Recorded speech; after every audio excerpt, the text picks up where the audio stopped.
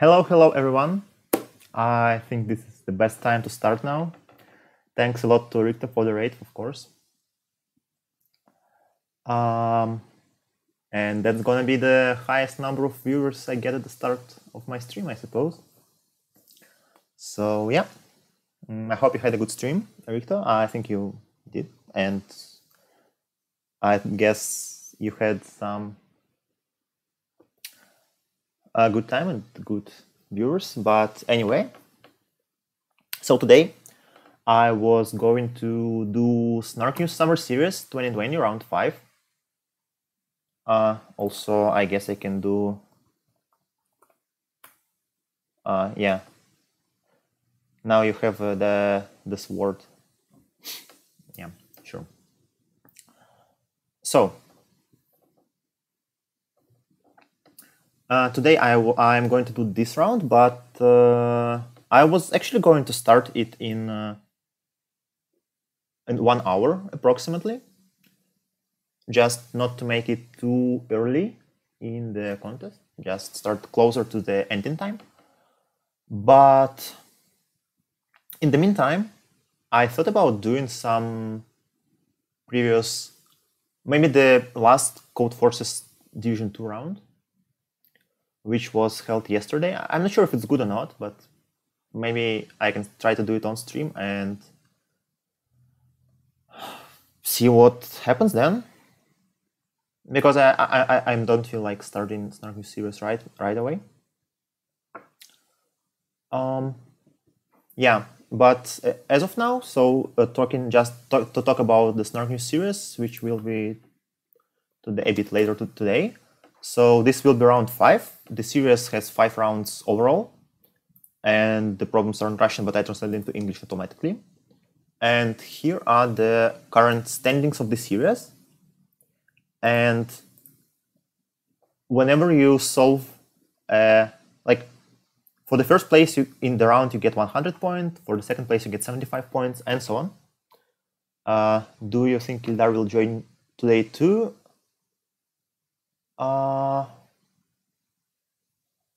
Hopefully. So since Ildar can only get, so we only have 1 round remaining, so Ildar can only get 100 points at most to reach me. So it means that I need to get 5 more points. Yes, the points are according to GP table, which is, I don't think, maybe I can find the table actually. Let me try to do that too.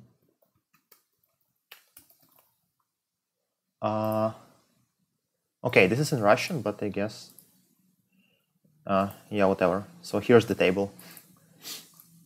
Let's just keep it this way. So yeah, it means that I need today to gain at least 5 points, which means I should take at least place 26 or higher. So I will try to get something. I will try not to fail badly today. So probably no blind submissions, but anyway. What do I prefer, Codeforces Div 3 or at beginner contest? I haven't done much of either, so I don't want to be unobjective in this, but as far as I could say, I think that beginner contests are more diverse and interesting, but maybe I'm wrong actually. I'm just not sure about that. Yep. So, what else? Yeah, I'm not sure I'm up to solving just problems from the chat. Sorry about that. I don't. Yeah, I do play chess sometimes, but not much, and I'm pretty bad at it. Anyway, so I think that we should try to look at the last Division 2 round, and then we'll switch to Snark News series afterwards. I think that could be a good idea.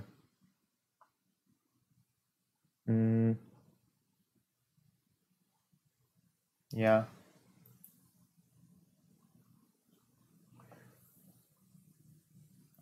Just a second.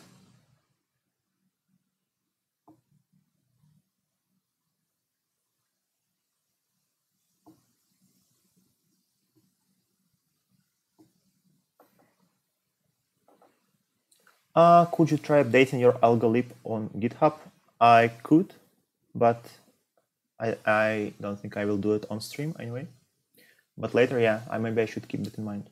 And also, I guess I am actually planning to have another stream later. But actually, let me check something, because I thought that I could stream after the next Division 2 round on Saturday, but apparently I cannot. At least I cannot do that right after the round, because on Saturday as well we are going to have Facebook Hacker Cup round 3. Is that true? Yeah, it's also on Saturday. So I'm not sure about Saturday as such, but still, whatever. So let's just, for now, let's just go to Codeforces and see. I'm not going to try too hard in this activity, and I might start virtual participation, as I haven't read the problems at all, but maybe I won't be trying too hard, and I will try to explain my thoughts more thoroughly than what I usually do in, let's say, Snark News series. No, 21, 15. Okay, whatever. Explain a bit then. What do you mean? I mean, explain the problems during the round, I guess. Nice jacket from TCO, thank you. I like it too. It was from TCO 16, as you might be able to see, hopefully. Making it less boring, as Erikto would say. Yeah, sure. But actually, I would say that for sure. I don't know about the viewer's experience, but subjectively, I would think that this series, I'm doing pretty good job at trying to explain what I'm doing throughout the process during rounds, and hopefully it doesn't even make me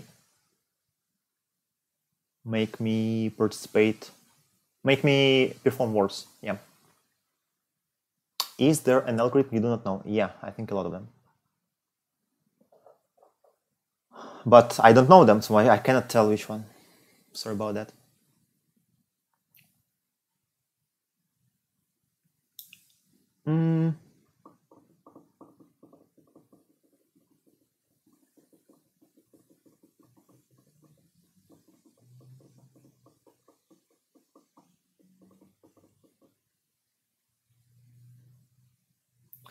So yeah, but still, even in winter, when I had my previous series, I actually had more viewers during the contest anyway than during the explanations.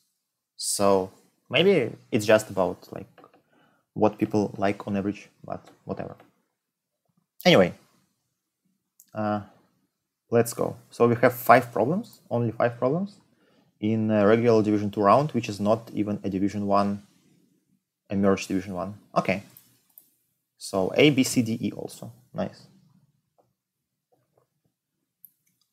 Yeah, I see that some people say that they love explanation. I mean, that definitely could be the case, but I just feel like maybe like some people do and some people don't. That's fine. Okay. So we have an even length array A consisting of zeros and ones. The elements are enumerated from 1 to n. We want to remove at most n over 2 elements in the way that alternating sum of the array will be equal to 0. So we want the sum of all elements at the odd positions and sum of the elements at the even positions to become equal. And we, yep,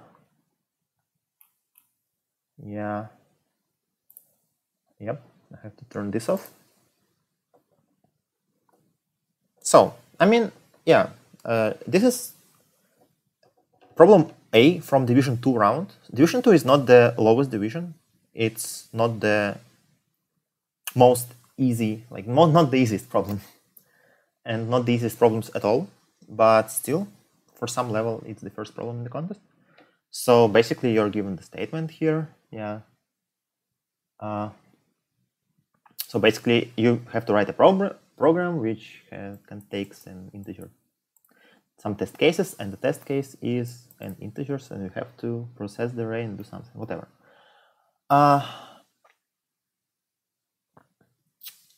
Yeah, if you cannot understand these problems, then maybe you can go to Codeforces and take a look at easier ones.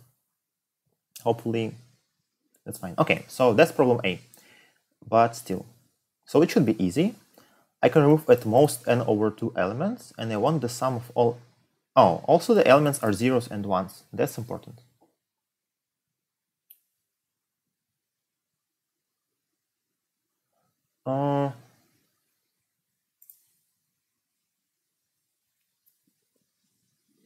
Okay. How do we solve this problem? N is even. Okay, that's important. Okay, I can also make the font bigger. I don't know if it helps.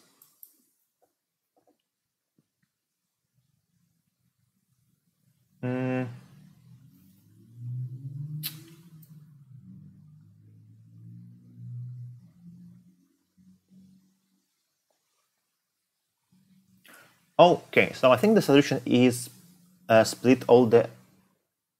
We want the elements, like the sum of odd positions, even positions, to be equal. Let's just split the array into chunks of 4. I mean, we want to remove at most 1/2 of the elements. And then, I don't know, like it's not the most logical idea, but you could try many of them. But if you have better intuition, you could just like notice such things easily. But in general here, for example, we can pick every block of 4 numbers, and in any block of 4 numbers, we have at least 2 of them equal, right? And even if in every block of 4 numbers, we remove 2 numbers, then eventually, wow, okay. Okay, sorry about that.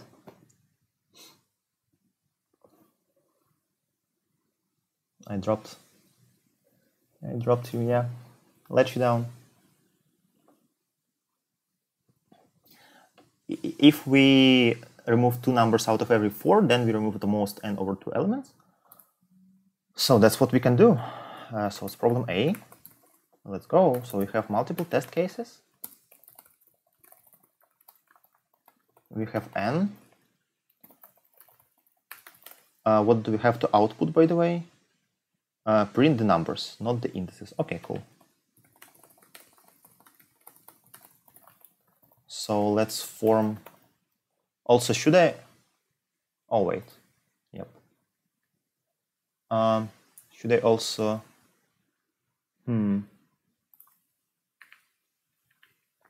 I can do this for now, and comment edit contest. This one. Yeah, I'm just warming up before the actual round, but this is the actual contest right now. Okay. So we just create the answer vector. We pick all quadruples. And if we have at least 4 numbers, then we just have to calculate the majority. For example, we can just take the total. And if the total is at least 2, then you have at least 2 ones. So we just pick 2 ones. And if it's not, then you have at least 2 zeros. So we just append 2 zeros. And in the end, we might have 2 more numbers remaining. And we have to erase at most 1 of them.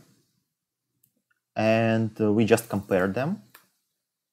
Basically not. Basically, if you have at least, if both numbers are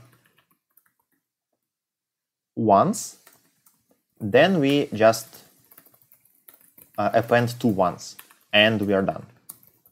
But if at least one of them is 0, we just append 1 0, and again, I guess we are done. Yeah.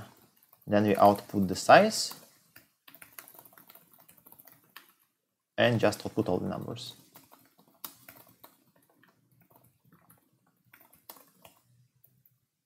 Is it correct? Yeah, I mean, right now you can just talk in the chat. Right now I don't care about being disturbed, so don't worry at all. No, this is not correct. Why is it not? I plus 4 at most n. Oh, not n because, but the size of the output array. Sure. Yeah, right now I'm up to discussing the problems. 0, 0, 1, 1, 1, 1. Yeah, sure. Let's submit. Ah, ha, ha, ha, ha, ha, ha, ha. Nice problem name. Accepted. Nice. So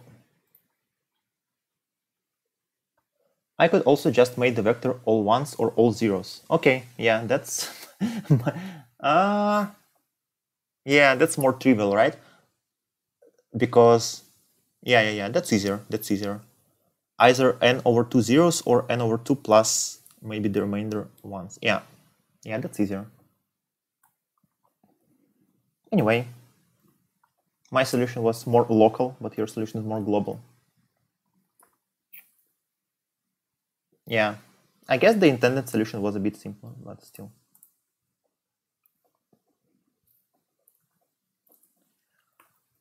Yeah, that's fine. Anyway, let's read B.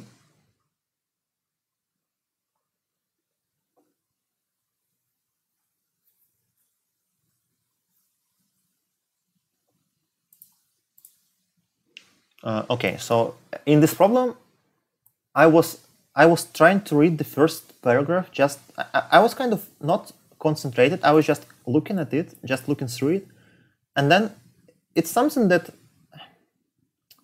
I'm not sure I like, but it turns out that this paragraph is just totally irrelevant to the problem.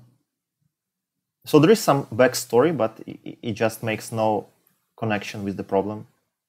And so if I just started reading here, I would be better off, which is not great. Anyway, I have n positive integers, a1, a2, an. Using each of them exactly once, here to make such sequences b1, b2, bn, the sequence c1, c2, cn is maximum, where ci is the greatest common divisor of the first I elements of B. Hey there. Yeah, so exactly once, okay. And we want just the sequence of GCDs to be as big as possible. So it means that we always have to start with the largest number, obviously, because the first number has to be as big as possible by the definition of lexicographically larger. And then the next number, yeah, I mean, we can do it greedily. The sum is not, I guess what the problem asks us is just to, like, the definition of lexicographically larger is exactly the first number has to be as large as possible, then the second number, and so on.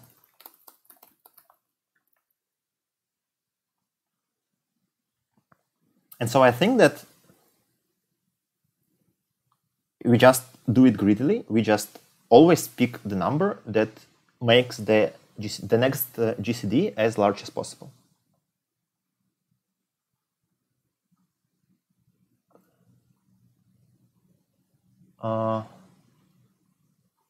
A has a solution with removing at most one number. Oh, wow, that's actually clever. Yeah. Yeah, that's interesting. That's interesting. It didn't occur to me. It's not the most obvious thing, but I can see why this is true.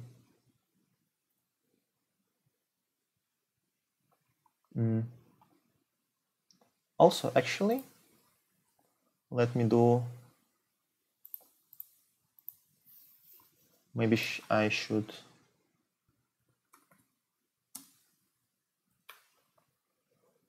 yeah, just a second. think I should update the title. Maybe that's a good idea.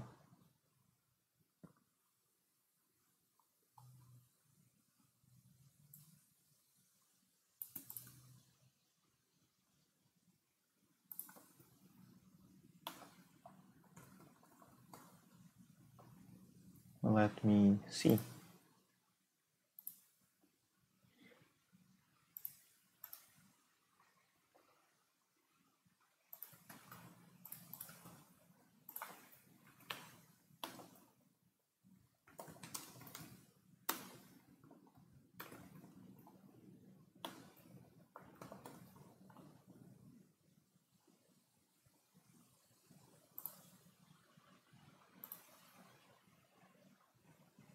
Okay. All right, so just greedy. I will start with having 1, 0 in the, let's say, in the C array, just to make it easier not to consider any corner cases.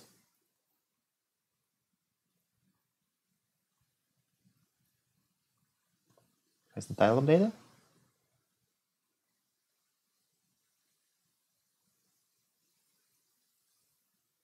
Okay.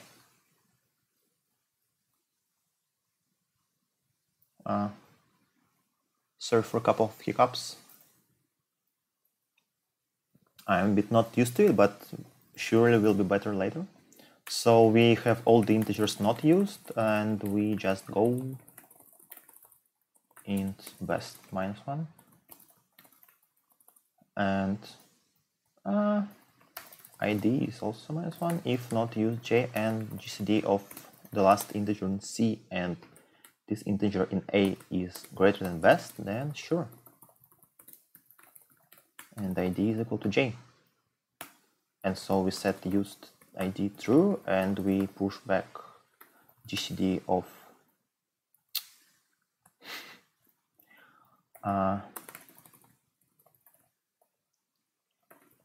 I have a question to the chat. I've encountered this a couple of times. So what do you think about this particular line of code? Do you think it's undefined behavior or not? Because here I'm using C back, and then I'm pushing it back to C. So does it not get reallocated before I actually calculate this value?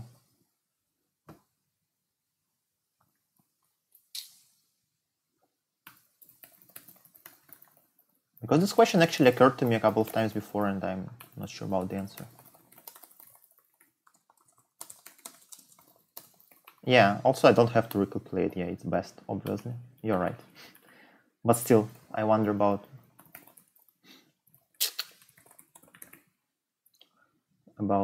how legit it is.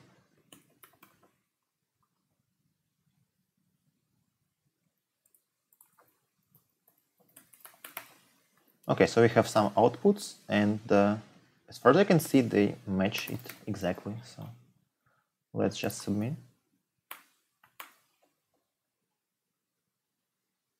Okay, good.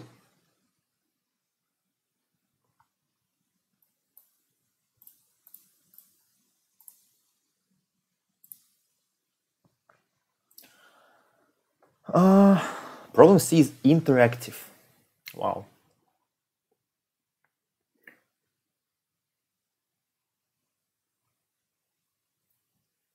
It's okay, you think. Okay. I think that, yeah, it never failed me, but I'm just not sure about that. Okay, so problem C is interactive. C in division 2 as interactive is quite brutal, but yeah. We hid the permutation of length n consisting of the elements from 1 to n. We want to guess it, and we give two different indices, and they rely with pi modulo pj, and we have two n queries. Okay. What do I think about this problem? So first idea, obviously, is that if the right operand of modulo operation, pj in this case, is larger, then we are just out given pi, right? If pi is less than pj, then pi modulo pj is just equal to pi.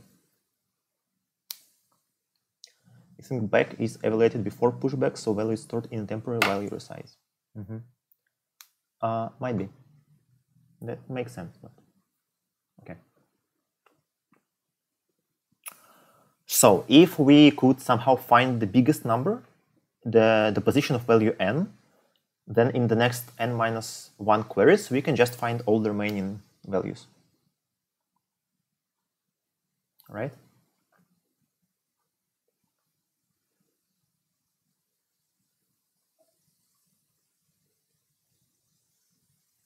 So maybe we can somehow focus on finding the maximum value first.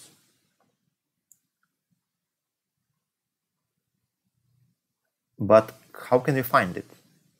Oh, actually, I see. I think it's different. Yeah, my idea was maybe I can find, maybe if I can compare two integers, one to each other, and this way, maybe if I can do it in one operation, this way maybe I can spend n queries to find the maximum, and then n queries to find each value by using a query with this value and the maximum.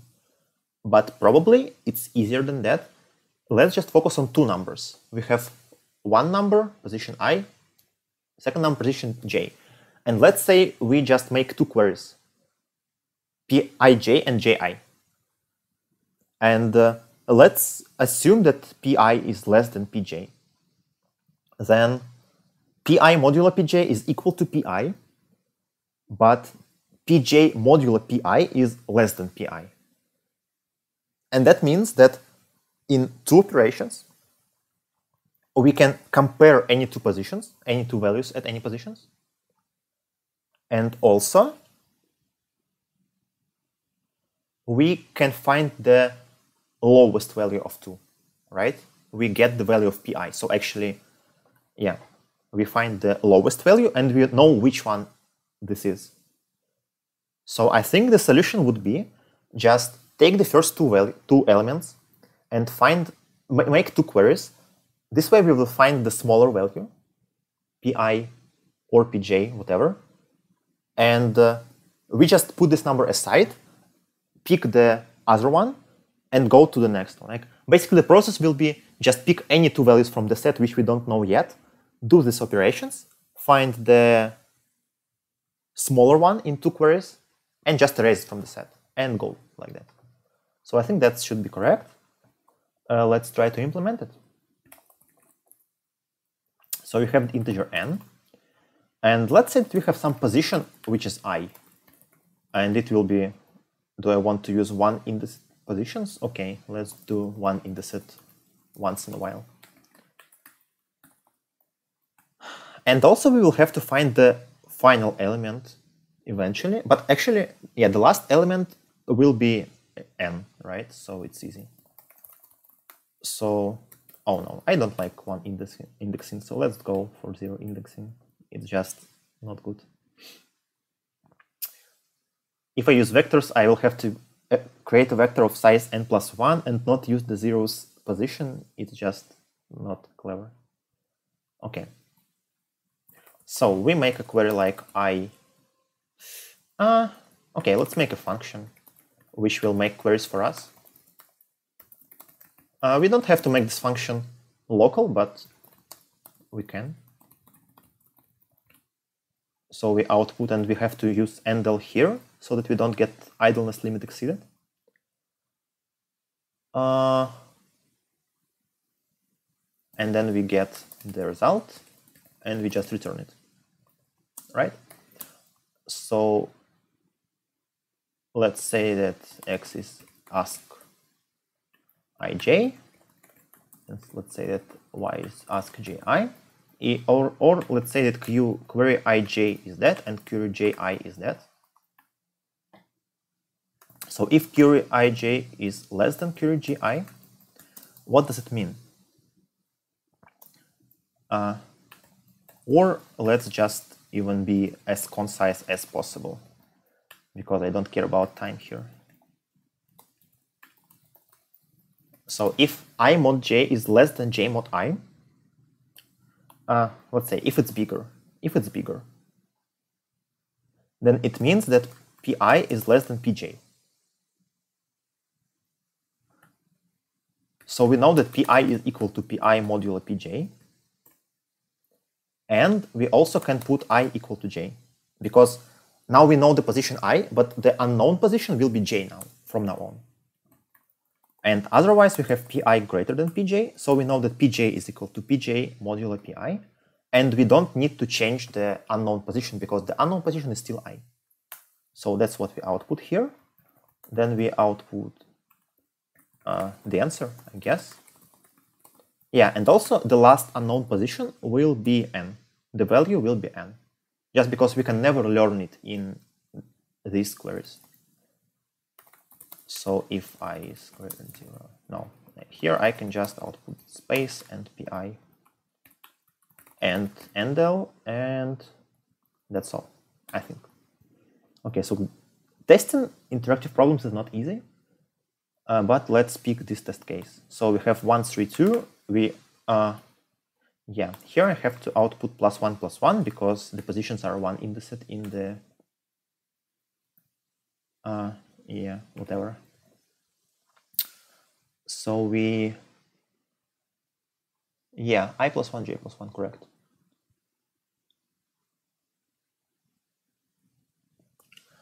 One, 2, so 1 modulus 3 is 1, 2, 1 is 0, as you can also see from the example test case. 2, 3 I have to calculate, it's 1, and 3, 2 is 2. And we get 1, 3, 2. Okay, fine. I did not use cout flush, but if you use endl instead of, so you can use \n, but you can also use endl, and endl is basically line break plus flush. So that's one reason why endl is actually slow in usual problems, but in interactive problems, it's just a convenient way to flush the output when you need it. So I use endl here and endl here, but in usual problems, I would just use \n because it's faster, but here I have to use endl.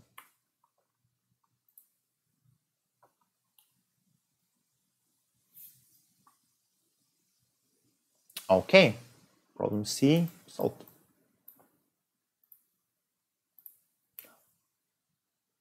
I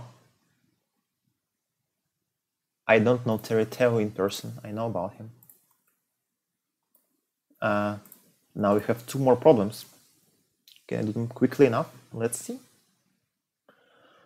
There are n skyscrapers. The height of the highest one is hi. We have set fire, not we, some wheelings have set on fire the first n-1 of them, and the only safety is the nth one. That's a terrible story. So you mean that New York only has 1 skyscraper now, right? Not good. Is there any lag? Hopefully no.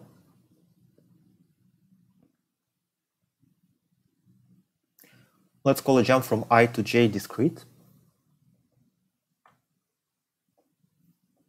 If all skyscrapers between them are strictly higher or lower.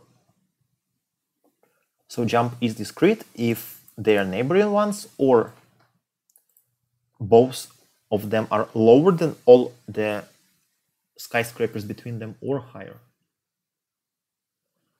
And Vasya is staying on the first skyscraper and wants to live a little longer. That's cruel. So his goal is to reach nth skyscraper with minimal count of discrete jumps. Sure.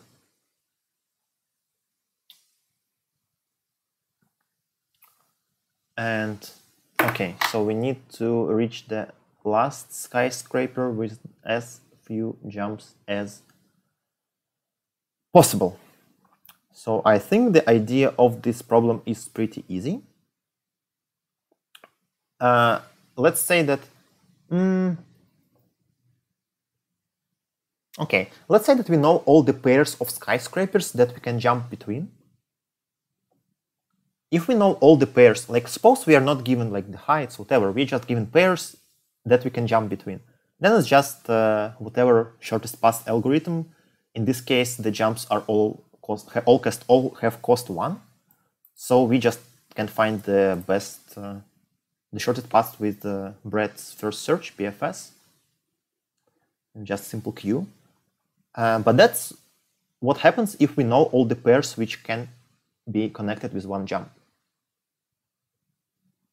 But we are not given those pairs, we are just given some heights. But I am pretty sure that the number of pairs is actually linear in terms of n. And if it's so, and if we can find all such pairs quickly, then we just do what I said before, just do BFS, right? And finding the pairs looks to be a pretty standard problem as well, and I think it can be done with a stack. Since we have two different conditions here, we will have to use 2 stacks, but how did I guess what was, I'm not sure, linear number of pairs? I think that's pretty much because I realized already, when I was saying that, I already realized that how I can find them.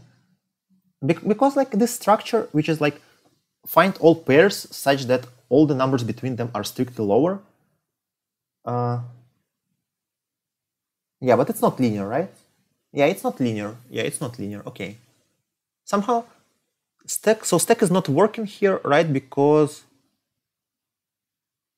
yeah, so for example, if you have some kind of this kind of line, so we have all of them decreasing and then all of them increasing, then you can actually jump from any skyscraper in the first part to any skyscraper in the second part. So it's not linear, actually. Yeah, I was wrong. Or maybe, let's think. Oh, we cannot jump from any to any, right? Because, yeah, we cannot jump from any to any because the next one could be, yeah, the next one will not, yeah, okay. So I think that one thing was that when I said that I think it's not linear, I was thinking about the number of skyscrapers that can see each other, so that we just can connect. Let's say we just draw them on like the line. So we have a line of skyscrapers and they have some heights. So we just draw them like this and just try to connect their roofs. And we want to say that we can jump between 2 skyscrapers if their roofs can see each other, but that's not the case. So first, the number of pairs which can see each other is not linear. It could be square of n, but the number of pairs which can jump, which like can see each other under these conditions, should be linear. Yeah, I mean, let's just try to. I think again. So what I was saying before I stopped myself was that when I was saying that it should be linear, I already had in mind the way to find the number of them.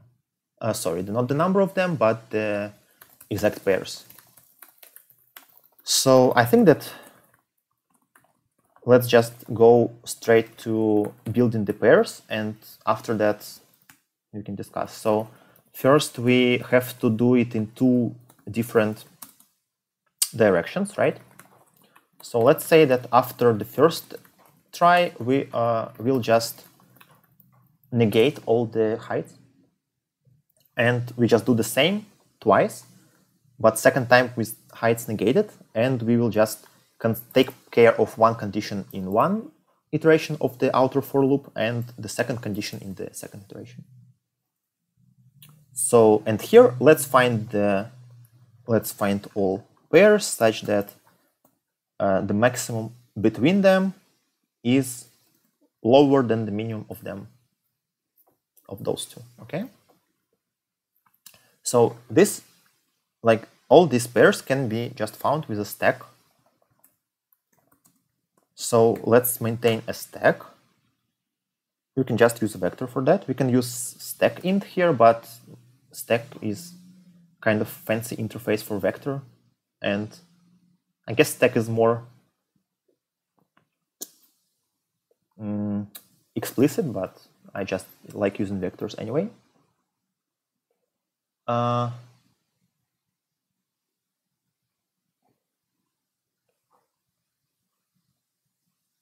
Can you stream early? It depends on what early is in your time zone, but for now, I'm not sure. I think I will try to get some audience at pretty much the same time, but maybe I will vary the timing later. I do use tuple sometimes, so your question is not the most valid one.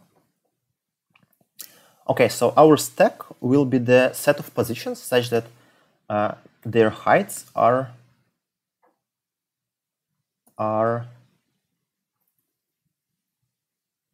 strictly decreasing, I think. So that's what I want to have.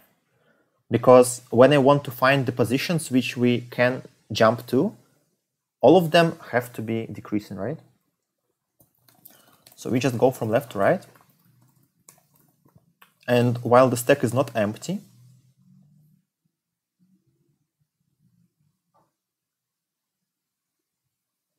and let's say that the last value in the stack is not higher than us. And again, so here the sign is not trivial. It's like, but again, if you just think about it more, you will understand why this has to be like less than or equal. Because if they are equal, I still want to eliminate the last element from the stack, right? Just because I want the conditions to be strictly greater, it means that if the last element of the stack and my next element, which I want to add to the stack, have a different sign, so it's less than or equal here, that means I want to remove the last element from the stack before adding the current element.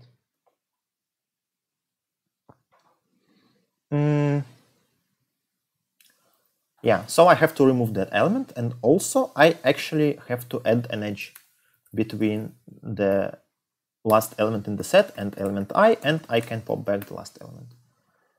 And finally, if the stack is not empty, I also have to add the value between the last element and I, but then I will push back the i's element here. So I think that's how we do it. And adding an edge is just 2 vectors. Again, I'm using the local function just not to repeat 2 lines, but that's not important and not necessary at all. Okay, so I think that should be correct. And then I want to go from 0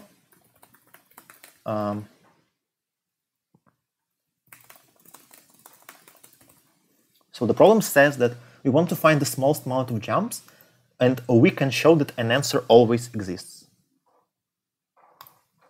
But yeah, so it's kind of obvious that we can that the answer always exists because we can always jump to the next skyscraper. So we can jump 1, 2, 3, and so on. So this is quite obvious, I would say. And distance of 0 is 0. And then we just go through all the neighbors of the next element in the queue. And if the distance to it is -1, it means that we haven't reached it yet. So we put this value into the queue, and distance becomes the distance of the current element plus 1. And we just put the distance of the last element, right? That's the basic BFS.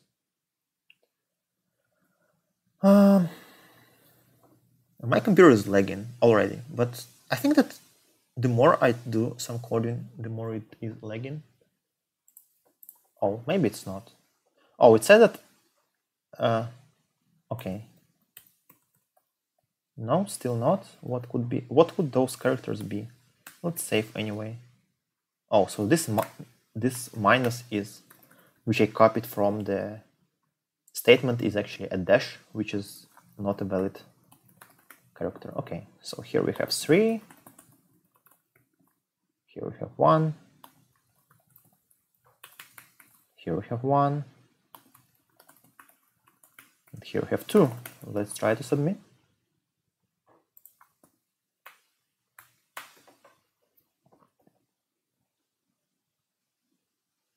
Wrong answer on test 8. Okay. Oh,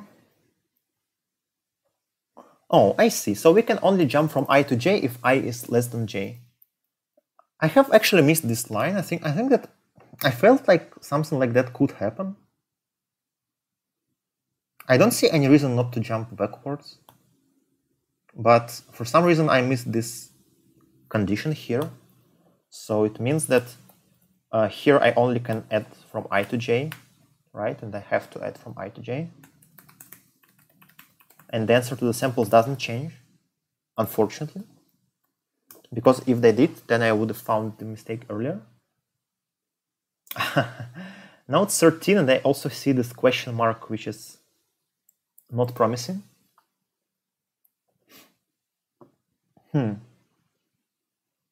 Let's think. So if I have 2, 1, 2, 2, 2, 1, 2, 1, 1, oh sorry, 2, 1, 1, 1 again. I would prefer not to take a look at the test case. Maybe I even cannot during virtual participation, but in any case. So we can only jump from left to right. It actually also, it means that we don't need any BFS, so we could just do some DP, some easy DP on the directly to cyclic graph, whatever.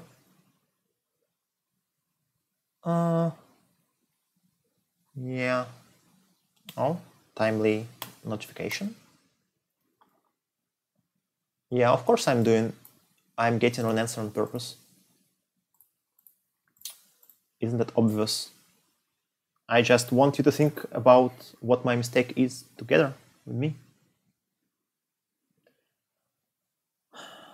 For now, I don't see it actually.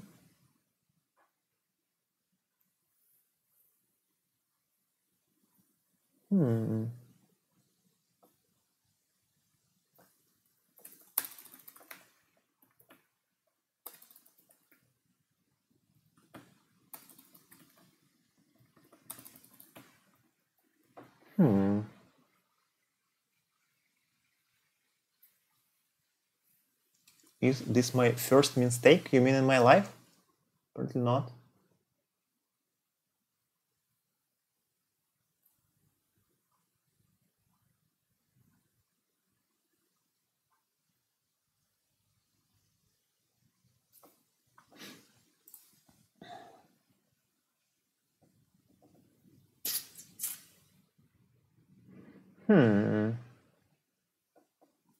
Why would it not be correct?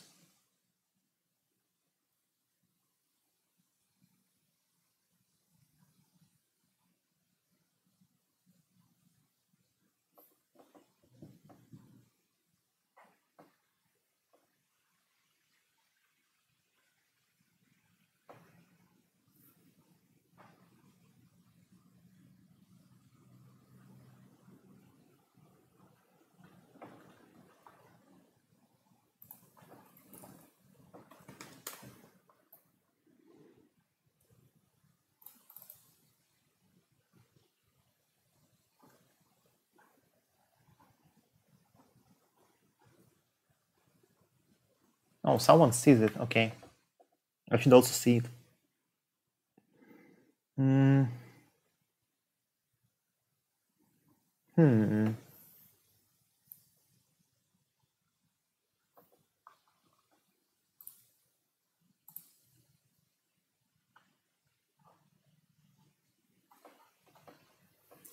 Oh, everyone sees it. Maybe you're just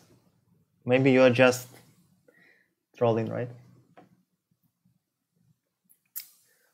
Just teasing me. Okay, let me try to not to look at the chat and try to find it quickly. Can I?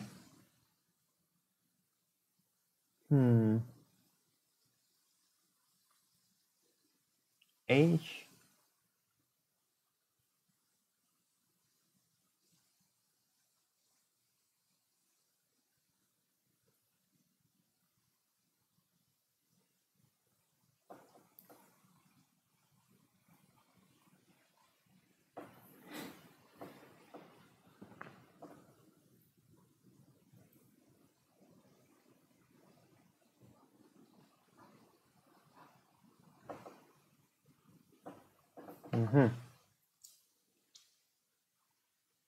Actually, we have to start Snark News series soon, but maybe we should finish this first. Hopefully we can finish it at least before 11 p.m.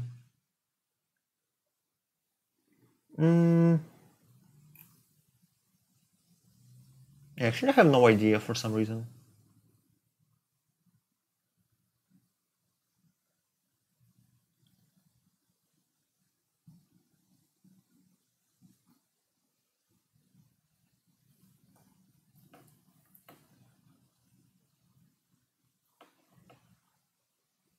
So, I mean, just to illustrate the way of trying to find mistakes on your own, I guess that's what I should do, is just implement the stupid solution and test against it. In this problem, it's pretty easy. Anyway, so let's just try to write a quadratic solution.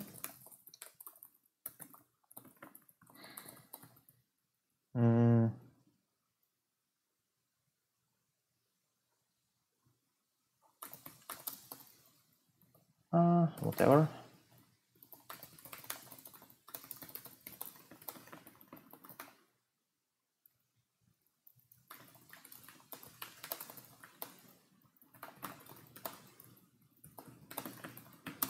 Or that, then actually also check. So it's in.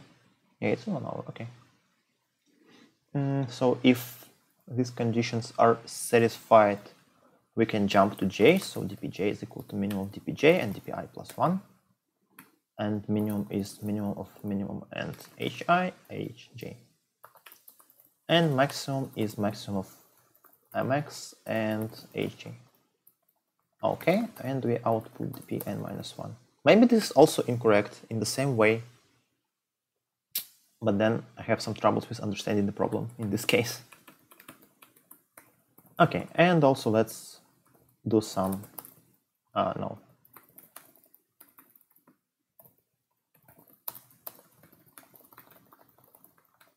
Let's use a higher number.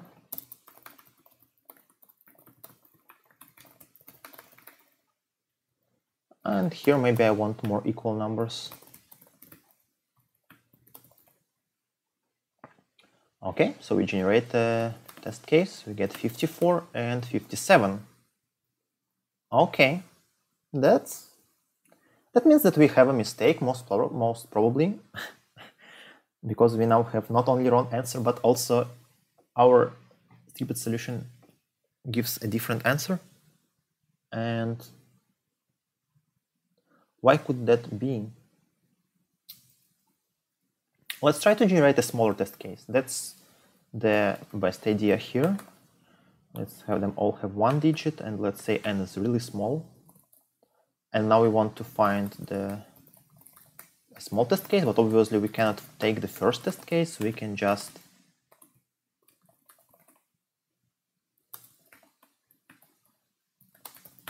generate test cases until we have a bad test case. And here we go. Yeah, so what I did was just run this script, and actually it failed on test case like 10, yeah. Okay, so in this test case we output 3, and the correct answer is 4, because we cannot jump from, yeah, obviously it's 1, 2, 3, 4 here, but why do I have not 4? Let's output iteration I and j here and see what edges we have. So we have edges 0, 1, 1, 2, 2, 3, and 1, 3. That's correct. 3, 4, 4, 5, and 3, 5 is not correct. Okay, so I can see that I have an edge from 3 to 5, but we cannot jump from 3 to 5 because the 3 is the same height as 3, right? That's the problem here. So to fix it, I think the way to fix it is that here we, so for example, in test case like 5, 4, 3, 2, 1, 1, right? What would happen is that, why 5, 4? Yeah, like 8, 3, 3 is already a good test case, right? So we cannot jump from 3 to 8 here, but since we pop back the value of 3, we add an extra edge. So I think that here we should only pop back only strictly smaller elements. And here we add an edge between the last element in the stack and the current element. But also if the height of the last element is equal to our height, let's pop it back here. And I think this way it should be correct. Now it's 4. We can remove debugging. And we can also try to generate larger test cases and see what happens now. So for some bigger test cases, now we have equal outputs. So let's submit. Now I can read the chat. Hopefully. Yes, I can.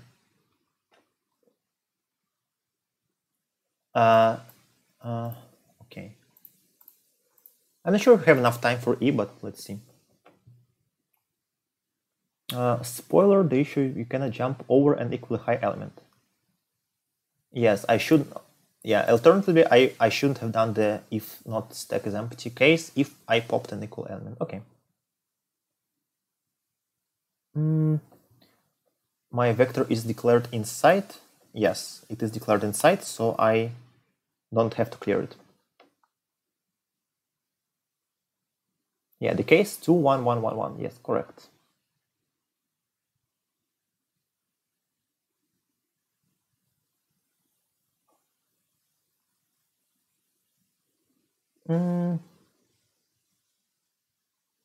Okay. Okay.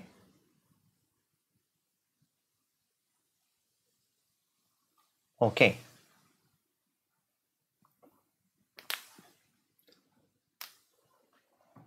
So I'm not sure about different solutions, which only jump to some set of positions, only 3 farthest jumps. Maybe it's correct, but the proof, I'm not interested in proving it right now anyway. So hopefully we can have enough time to at least look at problem E before the round. Let's just take a look. So we have a graph here. Okay.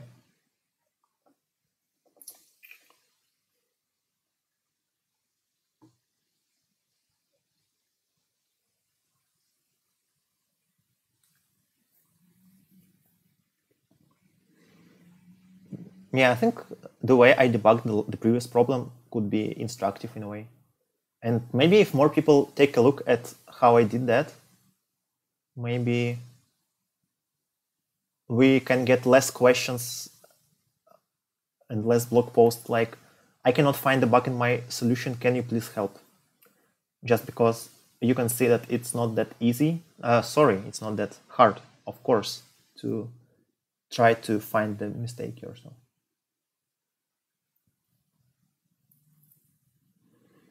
Okay, Yegor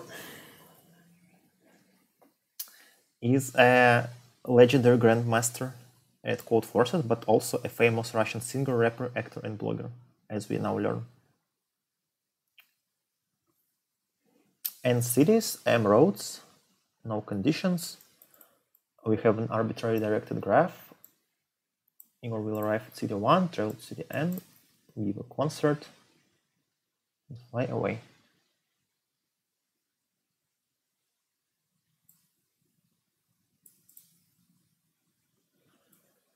Okay, a lot of haters and 2 annoying fans, so we can only travel by safe route.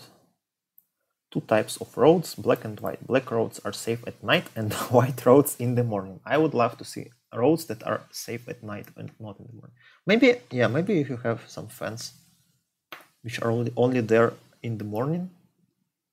So if the road is dark, maybe. Okay. We need to make a schedule or a schedule, whichever you prefer. For each city, we'll specify its color. And then if we visit some city, the only time we can live is determined by the city's color. Night if it's black, and morning if it's white. And after that, we choose an available path, and we want it to be as short as possible. But manager likes Dagestan very much and wants to stay here as long as possible. I take so much time to implement brute force usually because there are sometimes backtracking.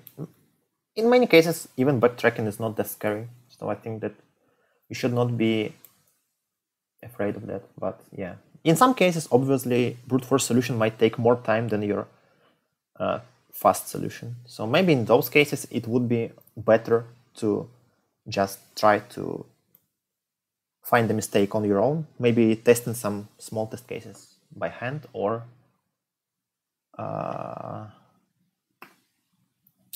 trying to read the problem, think about the solution again. But if you're stuck, then brute force solution is definitely a good way.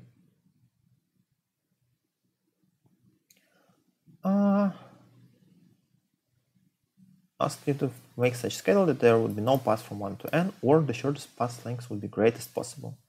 Path is one city or a sequence of roads at every road, excluding the first one. A path is one city. I mean, I just don't see any reason to make n equal to 1 in this problem. If I was setting this problem, I would definitely just say that n is at least 2, just because this corner case makes no sense, and it also cost us like 3 words in the problem. The city this road goes from is equal to the city previous road goes into. You can move only around paths consider safe roads only.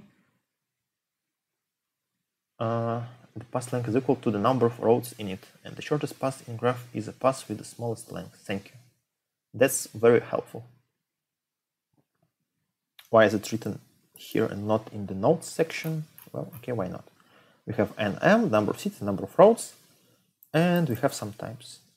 And we output the length of the path and then a sequence. Okay.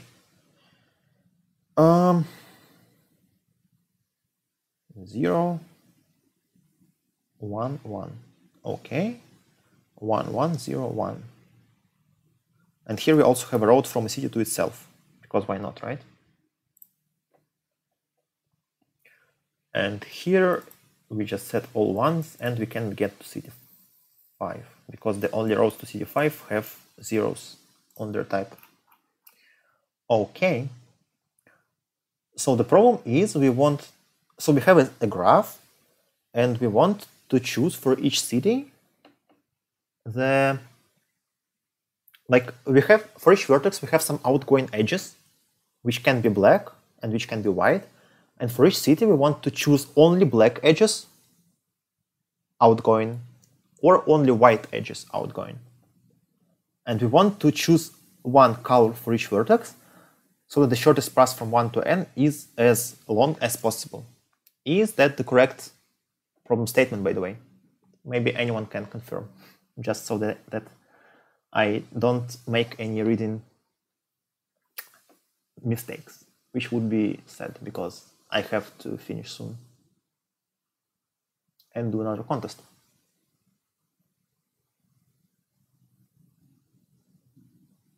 Yeah, I am setting the colors of the city. So for each city, out of all the outgoing edges, I pick only the black ones or only the white ones. So alternatively, I can say that I remove all the black ones or remove all the white ones. And I want to maximize the length of the shortest path. Okay. And the graph is arbitrary, as we can see here. Okay.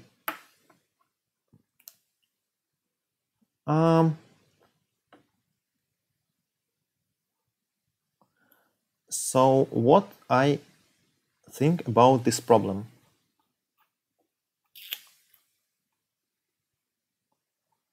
So I think that so I guess I have to go from the finish city to the starting city, somewhat backwards. And I want to find the distances for cities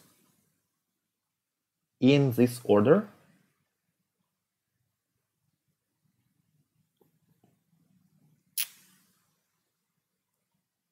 So I think it should be similar to the Dijkstra algorithm, but just going backwards.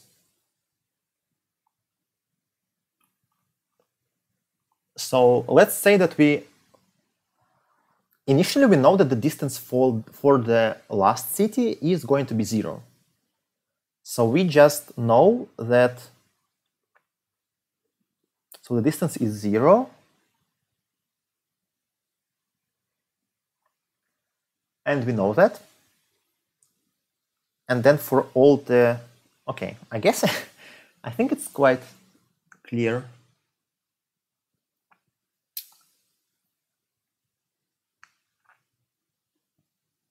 I guess I should try to go straight into implementing and then trying to figure out the details on the go. So I think I just want to, so I want to have the array backwards, have the graph backwards, have all the edges going from finish to start, whatever. So I will maintain the graph as usual in vector, and here I'll have pairs because I want not only to save the vertex where I go, but also its type.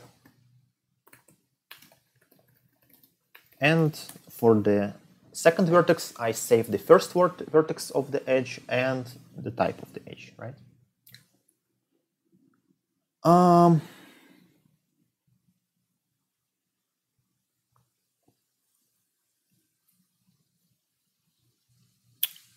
Yes, and I want actually to have a, let's say infinity is 1 billion again. And I want to, usually in the Dijkstra algorithm, you want to have some kind of one distance for each vertex. But here I want to have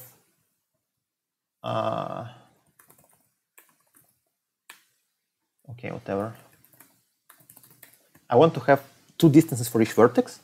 So the first distance will be if I only use the white edges from this vertex, and the second will be if I only use the black edges for this vertex. Okay? And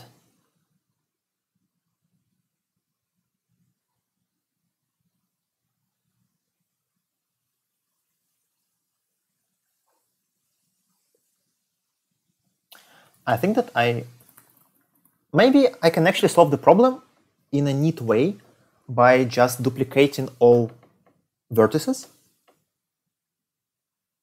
and building some kind of a graph with 2 n vertices and just running some shortest path on that graph. But I'm not sure about that.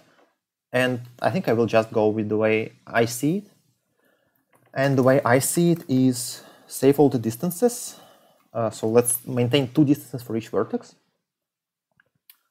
And let's have a set of some pairs. And the set of pairs will be just as usual in the Dijkstra algorithm. And initially we'll just output distance and 0. And we will assume that the distance for a vertex is the maximum of 2 distances saved for this vertex. So then we do like usual.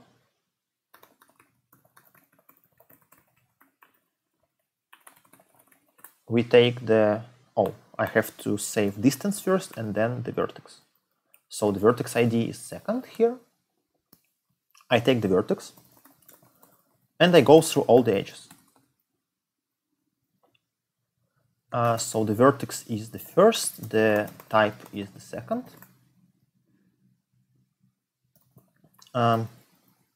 Let's also save the distance here because why not? This must be, let's just make an assertion.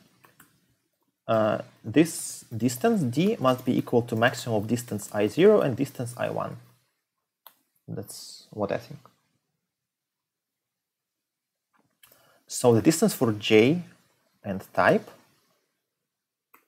let's say it's minimum of distance j type and d plus 1, because I think that should be correct.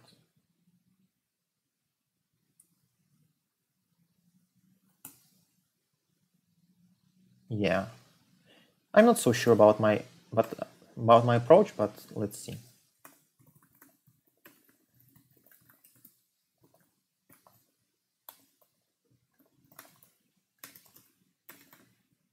Also, some people prefer using priority queue instead of set in their Dijkstra algorithm, but I generally prefer set, even though it's slower sometimes.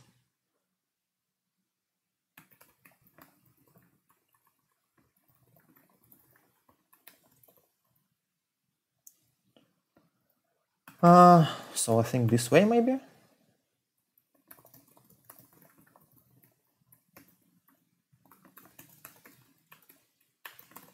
And then for each vertex, I can just decide if distance of 0 is greater, then just use 0, otherwise use 1, maybe like this. Let's see. So this is incorrect because, because it's not pair. Let's say it's vector of 2 values. Also array, some people use array, right? So maybe I should use array. And here I can do this maybe. But I usually never use arrays of STL C++. Attempt to erase from container, because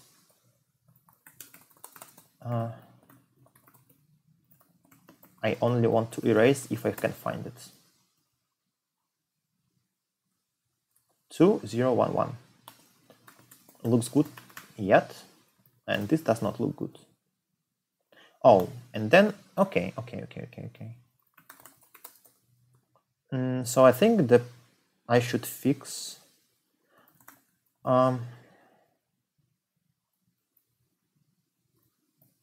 first of all, I have to do it only if d plus 1 is smaller than distance of j and type, right?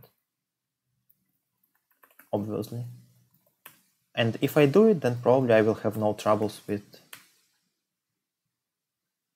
going too slow. Okay. Well, it matches, even though the problem allows different answers to each test case, it matches exactly the answers. Okay. All good. I have not explained my solution to this problem properly, but at least I could solve it.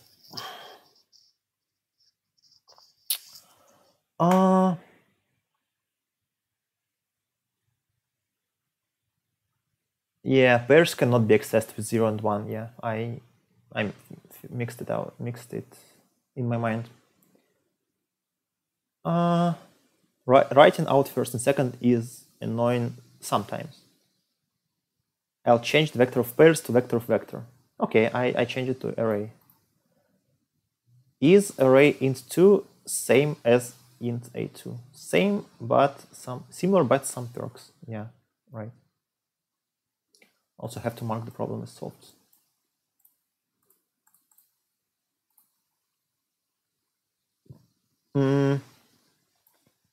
What model would you get in IMO? IMO is pretty different from IOI.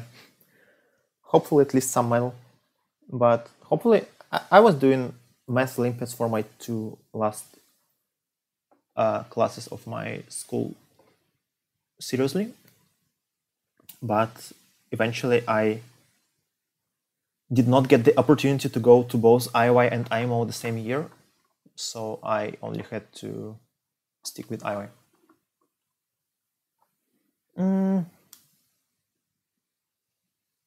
Exactly 10 minutes, maybe.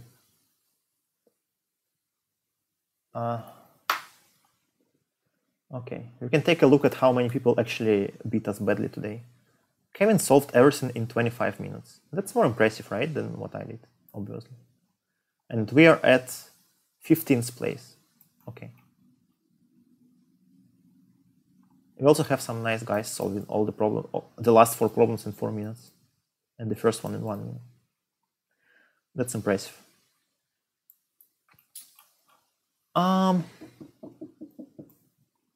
Okay, so kudos to the winners, especially Kevin. His performance is great in this contest. We were not that fast, but I guess I spent quite a lot of time. And still, I think, yeah, if I made the bug in D, I would not be competitive anyway. So whatever. All right, so that was it for the Codeforces round. So what do you think about this format? I was not announcing it, and I wasn't actually planning it, but given that Ericto ended his stream earlier than I was planning to start, I decided to jump in. And the thing is, for example, the next round is going to happen on the 12th of September. It's in 3 days. So yeah, once again, I won't be able to do it right after, but maybe on 14th, after the educational round, I can do a stream of these 2 rounds, maybe. If people like that format, then I would definitely consider that.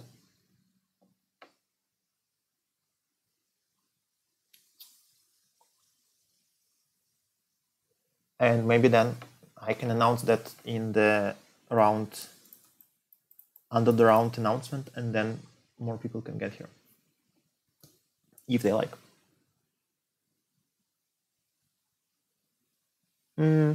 So yeah, I think I will announce the eventual decision on this round. I'm pretty sure I will try to stream on 14th. So 14th, right after the contest, it will be, let's see. So it's 70:35 Moscow time, right? So maybe at 8 p.m. I can tune in. Doesn't look like Division 1 rounds are upcoming. Yeah, the next one is planned on 27th of September, but for streaming, I would expect that Division 2 rounds are better. Just because I cannot stream Division 1 round. I can do them. If I cannot do Division 1 round during the actual time, then I can stream it later. But if I can, then I would prefer to do it competitively. So yeah. And also, I think the Division 1 rounds should be less watchable on stream, just because I will, again, like similar to what I said 2 days ago about the IOI stream and whatever 5-hour format is, most of the time I would just be standing next to my wall, just banging my head, and that would not be as watchable. No, maybe fun for someone anyway. All right, so let's prepare for the next contest. Yeah, I think I will mostly do the Division 2 for this format.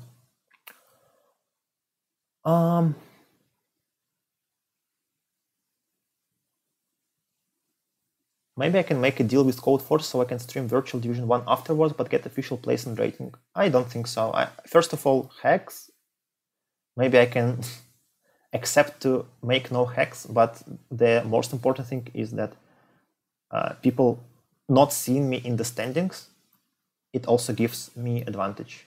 If I, for example, solve problem E on minute 14, like some people did last time, that gave a lot of information to others. So if people don't see me in the standings, and then if it turns out that I actually solved the problem E in the first 10 minutes, but no one could see it because I did it afterwards, it would not be fair.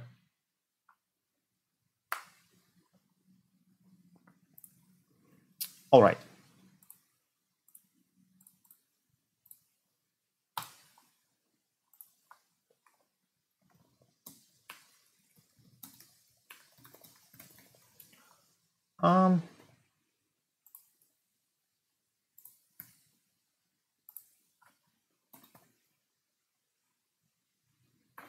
Okay. And also title. Let me check actually how to do it.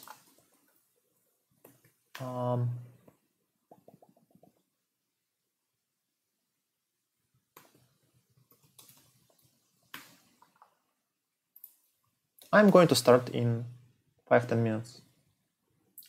start the next contest. And also the last one for today.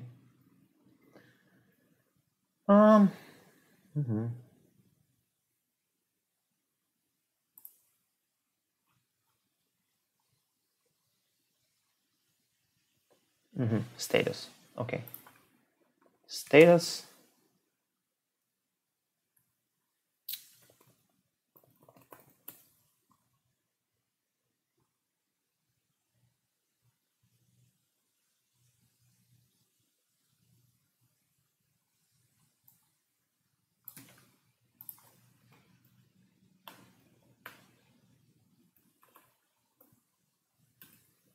Snark use series round 5. Right? Okay. Looks good to me.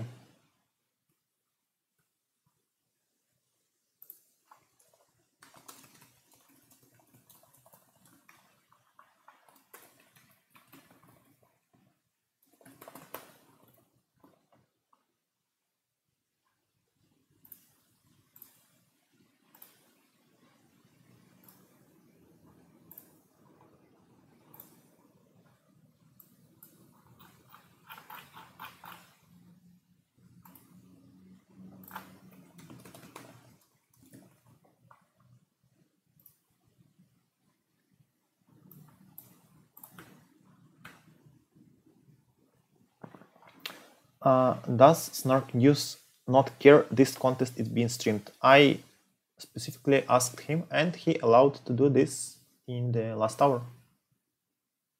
And yeah, I don't think this contest is important enough to not to be taken much care about, not like leaking the problems a bit too early and stuff.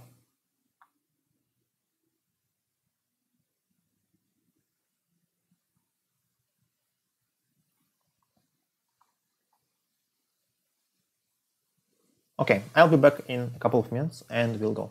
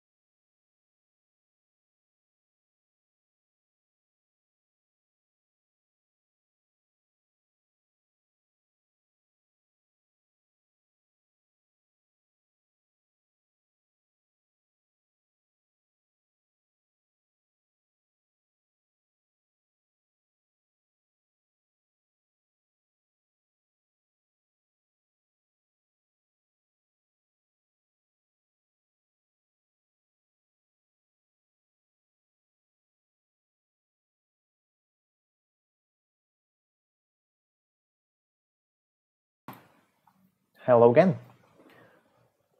And today we are starting a bit later, but at the same time a bit earlier, because I've already done Codeforces round 669 on this stream, and now I'm going to do Snarky Summer Series round 5.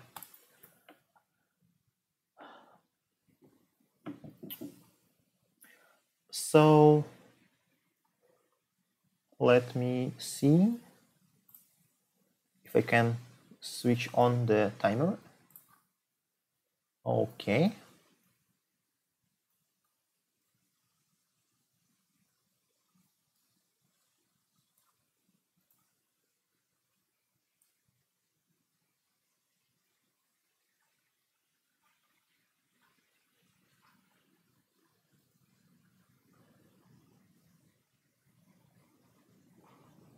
Okay.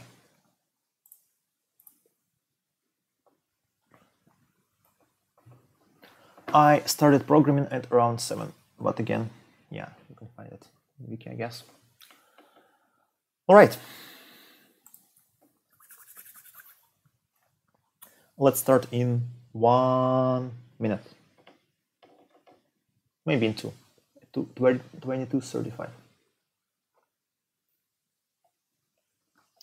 Our birthday is on the same day. OMG. OMG indeed.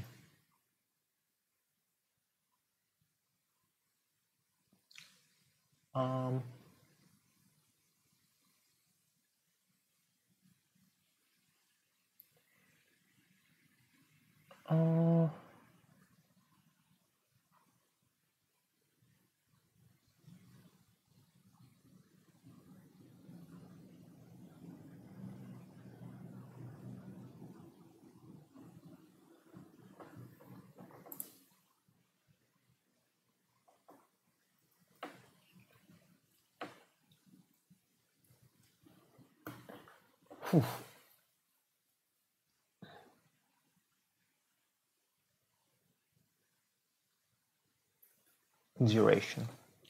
Okay.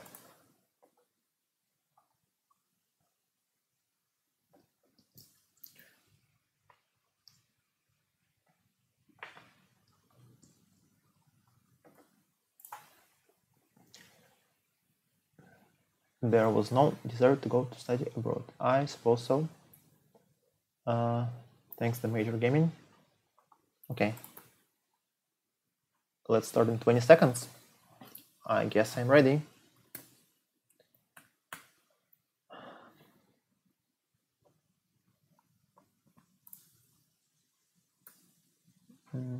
Yeah, I think we are all ready to go.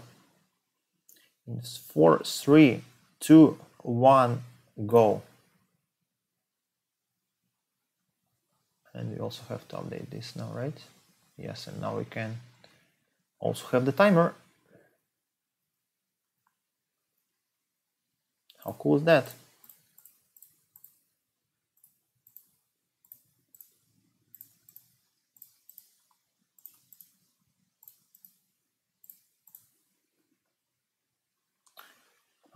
This one does not look nice, also because we have coordinates of geometry. This one is short. The current number is a positive integer in decimal. A number is considered legal if there's at least one group.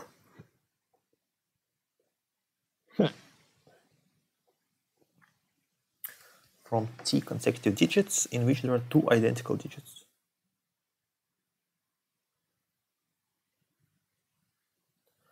For example, 232 is a 5 regular number.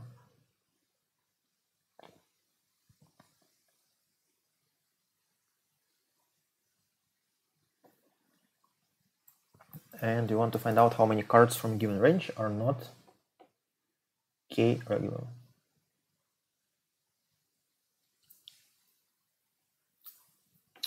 Okay, this one should be at least standard.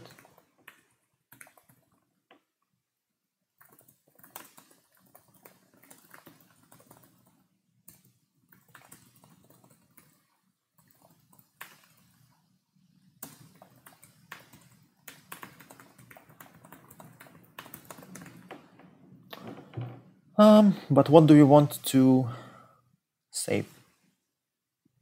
So it should be digit dynamic programming, obviously. And we want to save the last k-1 digits, right?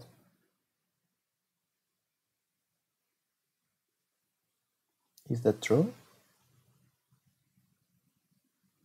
I think so.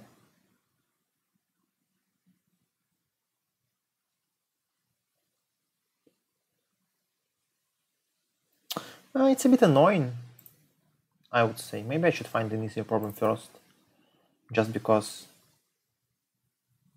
this one is definitely easy, but maybe I can find an easier one.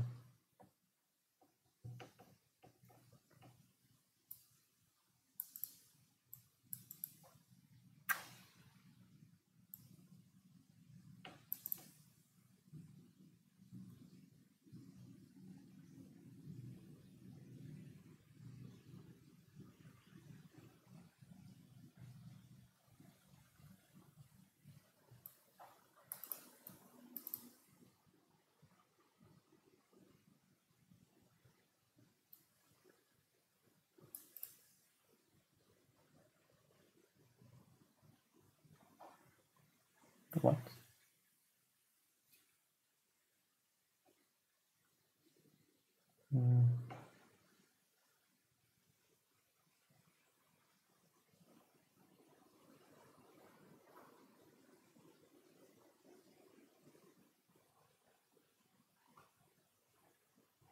Okay. So A and B at the same distance from the city center, but not on the circle. Yeah, okay. This condition is clear. And we want to find the point Z, which is the total distance is minimal. What?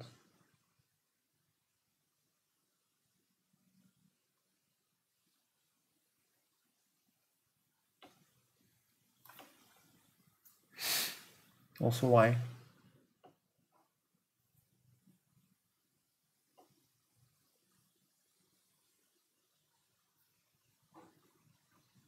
This looks like an easy geometry problem, but okay, F. Everyone is somehow much faster than me finding the easy problems in the last rounds. I'm not sure why.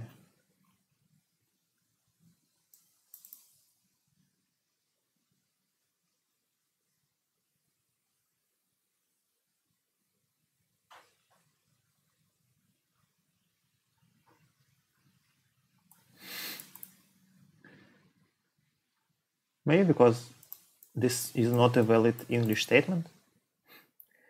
I mean sentence, but statement as well.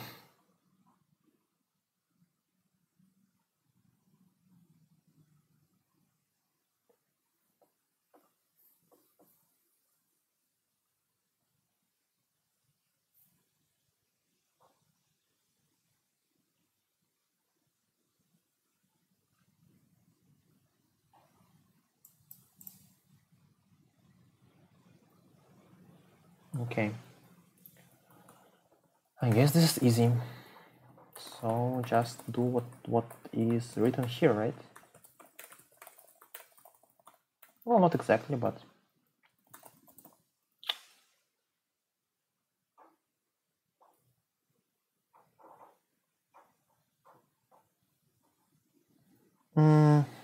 okay.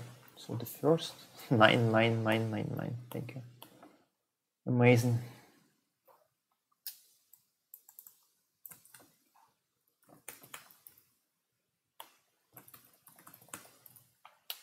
I think there are a lot of ways to implement this problem. Maybe I should not be thinking about the implementation too hard.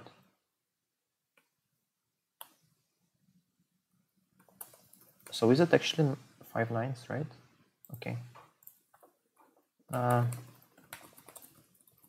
Let's just do an array.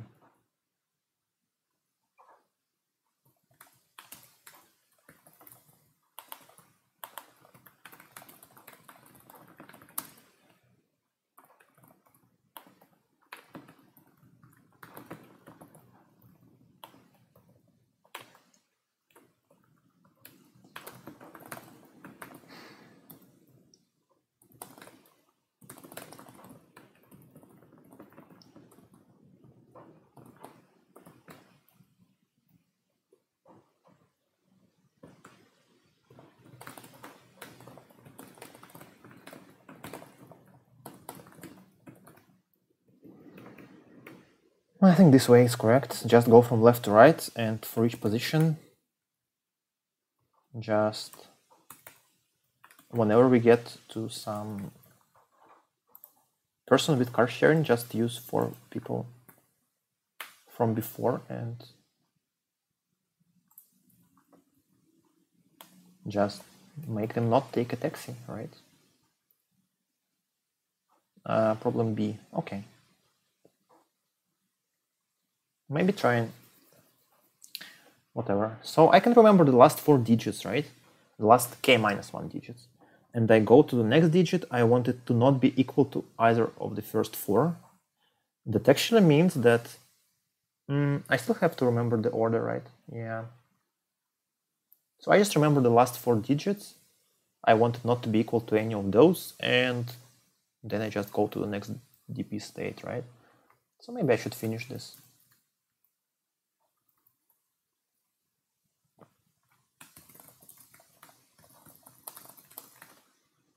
Okay, it's obviously integer.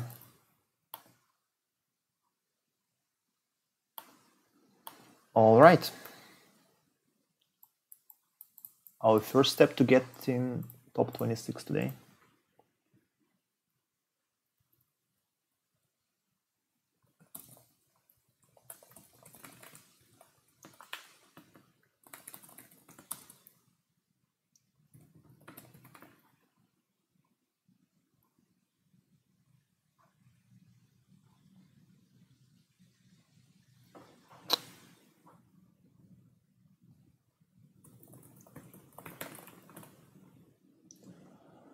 So I have this number.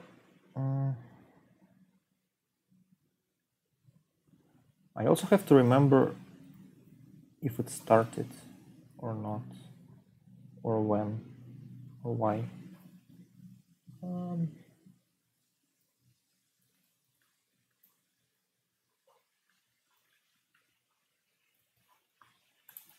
Yeah.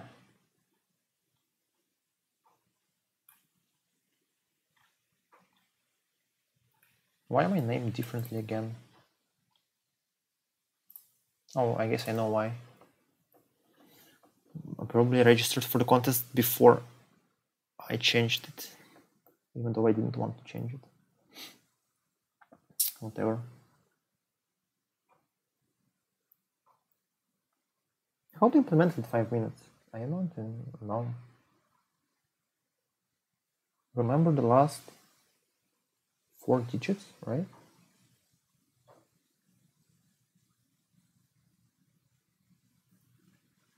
30 test cases.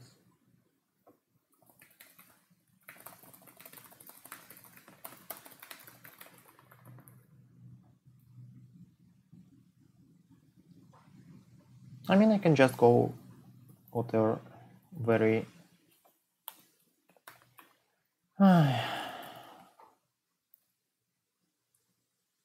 20 digits.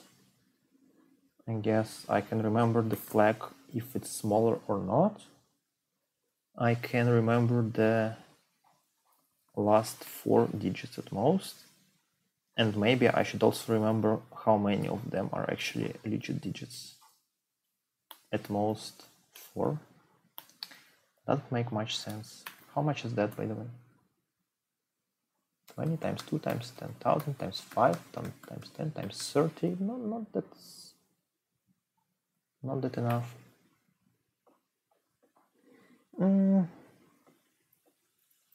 Not that, I mean, enough, maybe. I should focus.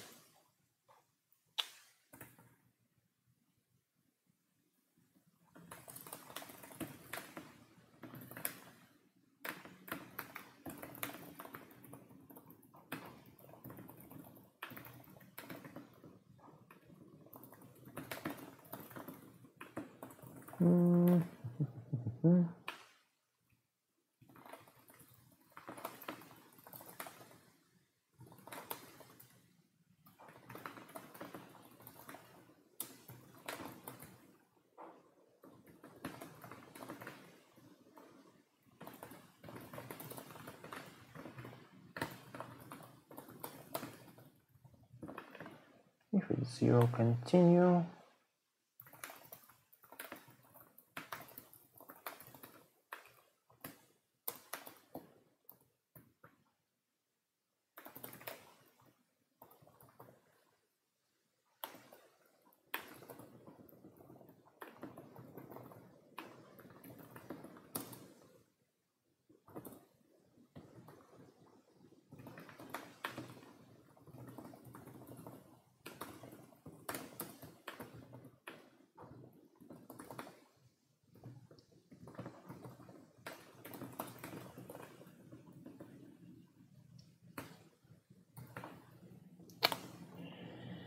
Oh, I don't like it at all.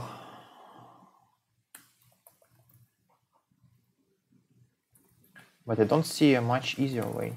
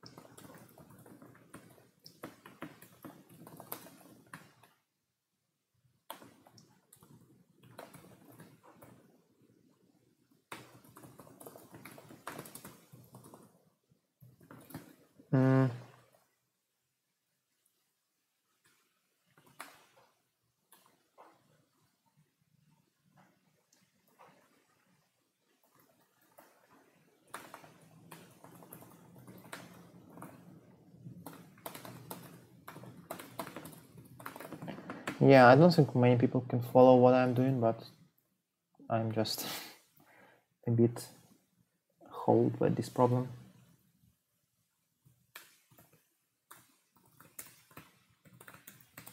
I might explain this later or not.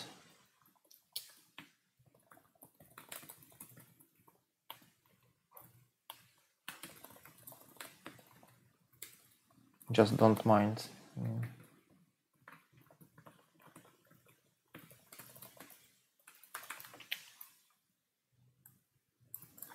Don't worry if it's not making any sense, because it's fine.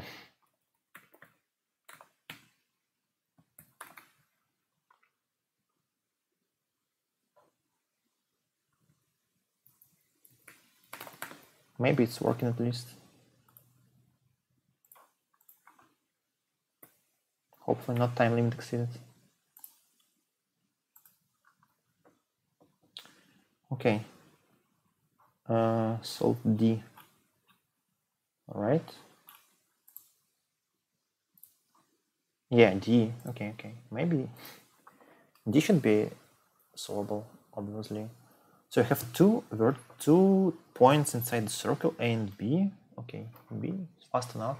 Cool. Oof, that was harder than I expected. Maybe it's fine.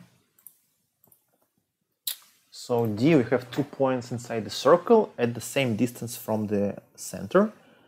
And we want to find the point on the circle. Right? So that the sum of this is easy. So should it be just like the center of the... Is it?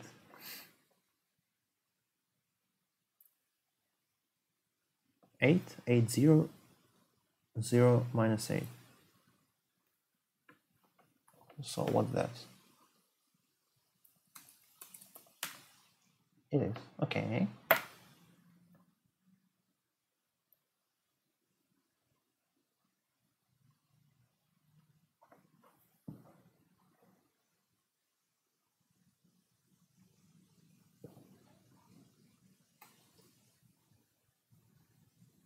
I mean,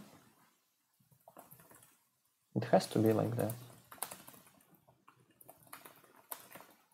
So yeah, this part of the stream is definitely more boring than the previous one. Just because the problems are not... explainable in 2 seconds.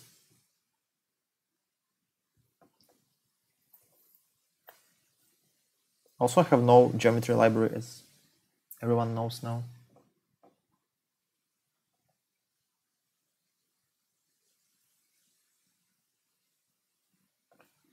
No, but it doesn't have to be the middle position, right? Because that would make the distance too big. We could definitely use some kind of turn research, but it's too slow because the number of test cases is too high. Then what? What do we do otherwise? Maybe I should read different problems. Oh, this problem is about tourists. Yeah, I should read it, definitely. For tourists, so nice.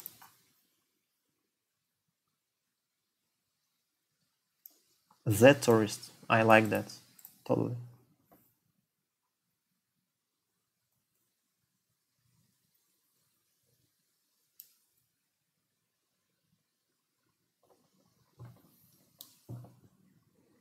A sequence of n numbers from 1 to n, is number specified number of attraction to which the tourist will be transported from i's side. And tourists arrive at their attraction, after which they begin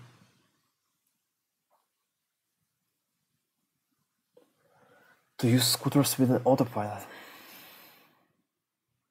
After k minutes, the tourist must gain. Each tourist, what do you mean? Do you mean there are more than one n tourists? What? How is it possible?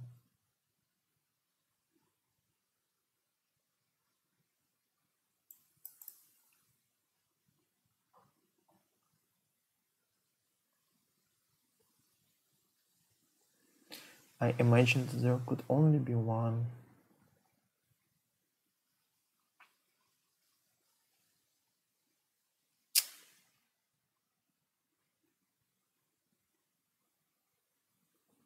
Okay, so we want to split our,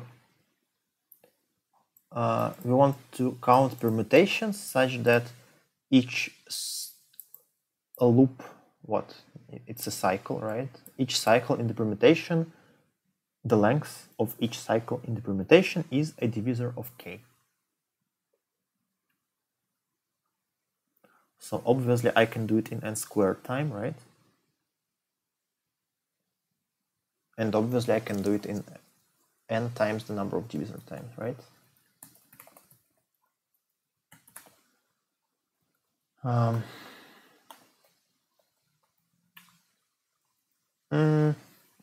So one problem is how to find some, since the modulo can be not prime, it's not easy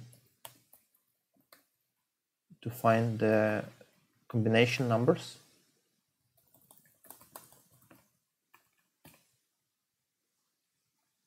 I can do it in n square, obviously, but I don't want to, maybe.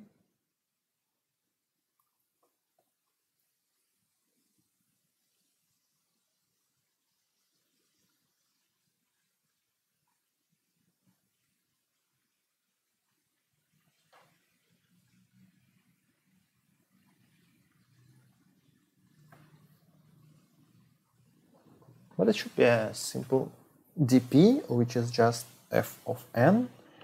I just loop over the length of the cycle which contains the first point, and I have to multiply by combination number here. Is it easy to figure out how to find those numbers? I think what I will do is just n square, because 30,000 is not much. It's a bit of a cheating, but I think it should be fine.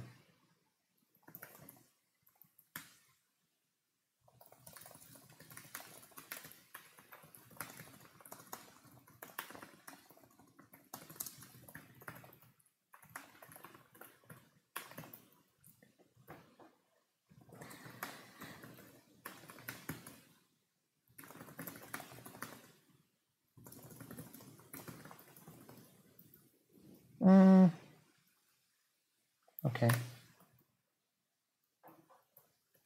Just to be sure.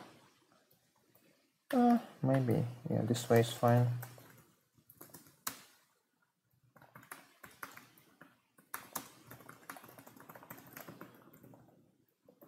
n is fine. Count, right?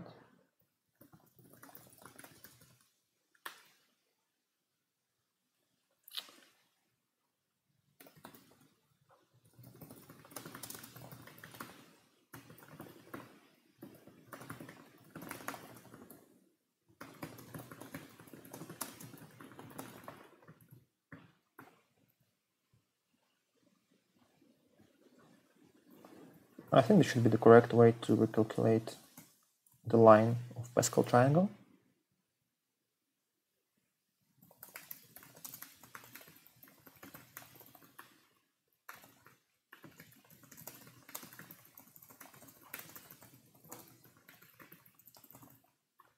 Oh, it has to be over divisor minus 1. Yes.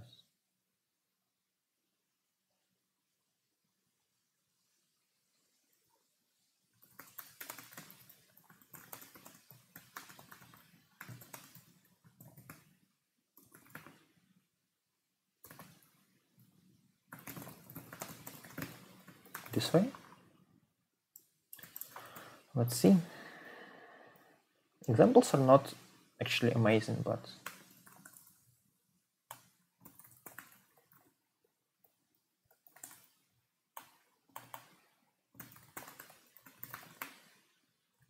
two is not correct.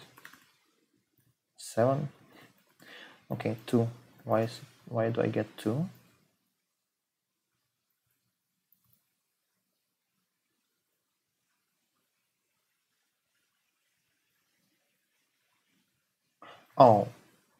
Oh, because it's not combination numbers.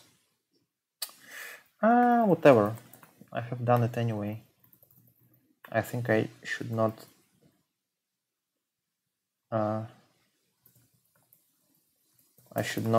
Like, the easiest way to fix it would be just to make an additional number.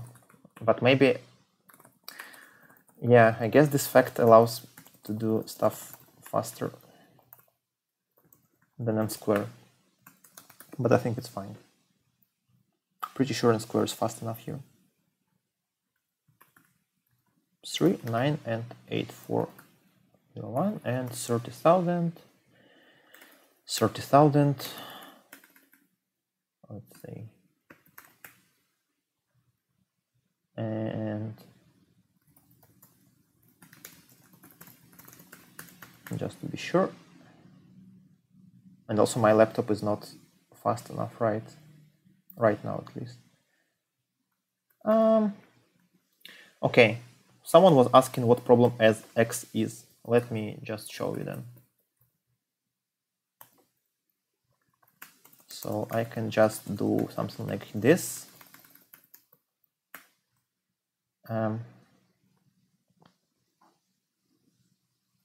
So this is just my solution without taking any input. Just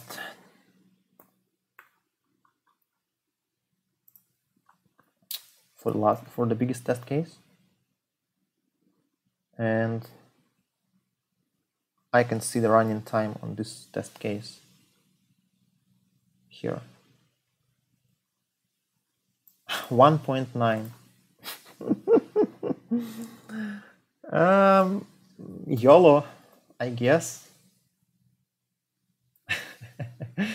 Well, 30,000 is maybe not the worst number, but I think that the main time, like the biggest problem of my running time is the n square loop, and this is the same for any k. So let's try. Might be. Oh, no, I don't know.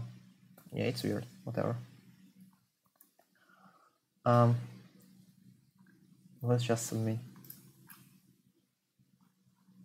Not. How much courage would it take to submit this blindly? That would be fun. Okay, so Yegor solved C. Come on, it was 1.9. I saw it. Stop it, you. Disgusting.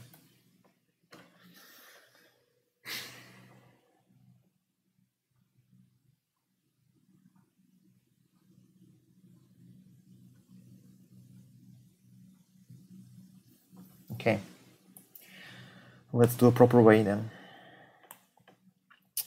The proper way is to know that this coefficient is equal to factorial of I minus 1 minus over factorial of I minus divisor div j. That's the proper way. But I cannot divide, but I can find the product on a segment. So I can do segment 3, which is boring. I can do some different data structure, which is also a bit boring. What else can I do?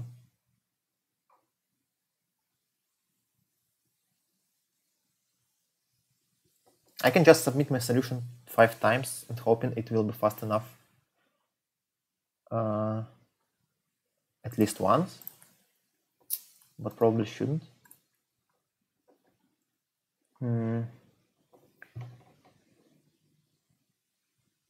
Segment 3 is so boring, but probably the best way, sadly. At least the easiest to implement.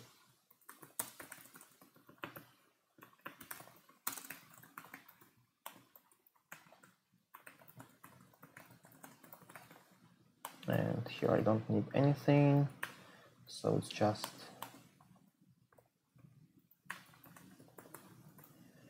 I don't need saved here. I make a segment 3 of size n plus 1. No, of size n, of course. Whatever.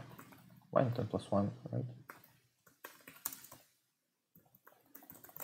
Let's write I to some position,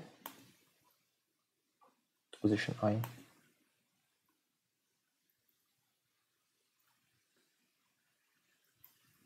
And here just multiply by segment3.get.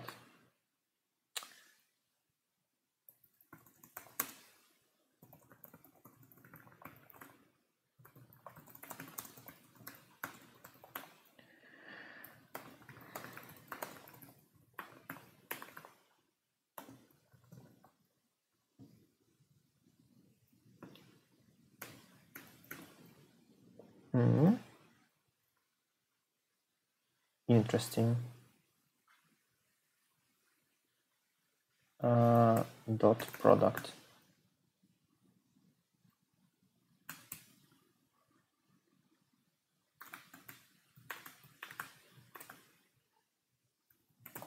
Yeah, now it's faster, but so boring.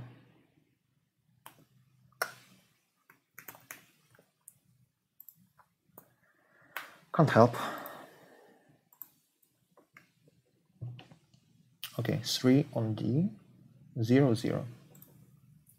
I also have time to mark this as red.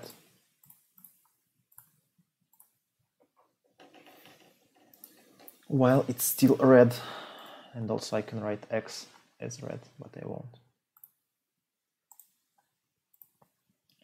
Okay, how to solve D? Find the best point. Looks to be an easy problem, but I guess it should be easy if you know some geometry. This is still not so fast. Not great. But obviously I don't need to use segment 3 inside, so I guess it should be possible in just n, because like you can do a data structure which just outputs the product in constant time. But yeah, I guess I would have had to implement it too if this was too slow, but still. But there is, at least there is such data structure, some kind of divide and conquer stuff. +1, +1, +3. Okay.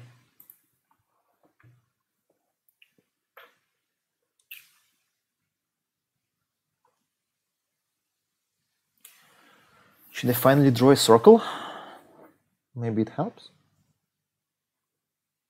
I have this strange idea.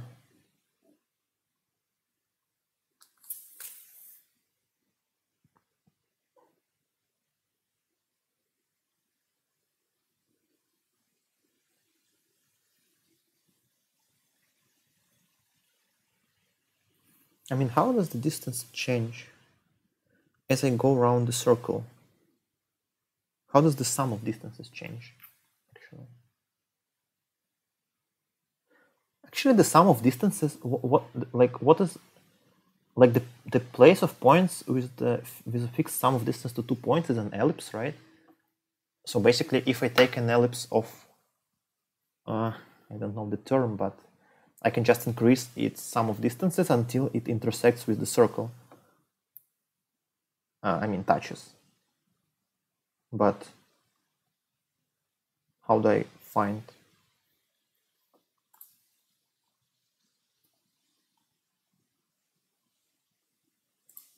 How do I easily find when an ellipse touches the circle? But due to symmetry, it should be. Not sure. And again, it seems like binary search is not the option, but maybe it should be. I guess one binary search should not be too bad. Can I just, I mean, I feel like that actually maybe ternary search could also be fine, at least. I think. But I don't feel like trying it. Maybe let's read the rest of the problems, at least, to know what's happening.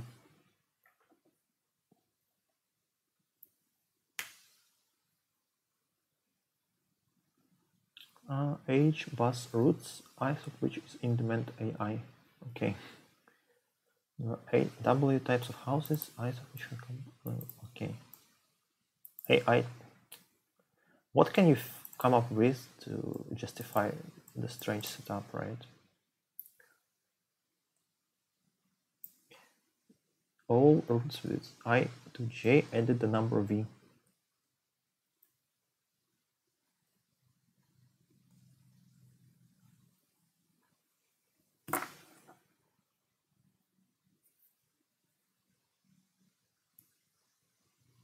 Cheapest fare for routes with X by Y included.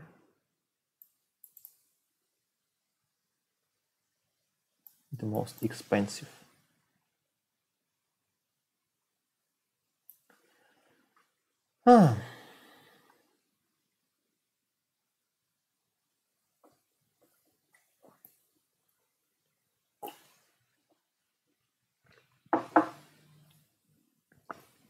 So we have to erase.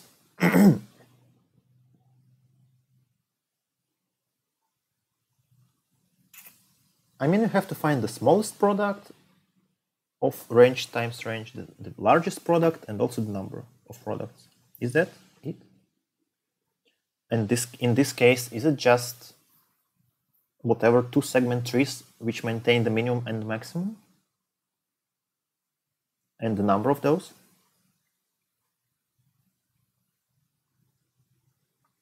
Because obviously I only need those. Isn't it like obvious? Also, a corner case is that if I have 0 somewhere, yeah, zeros are quite nasty corner cases. But overall, it's not too bad, maybe.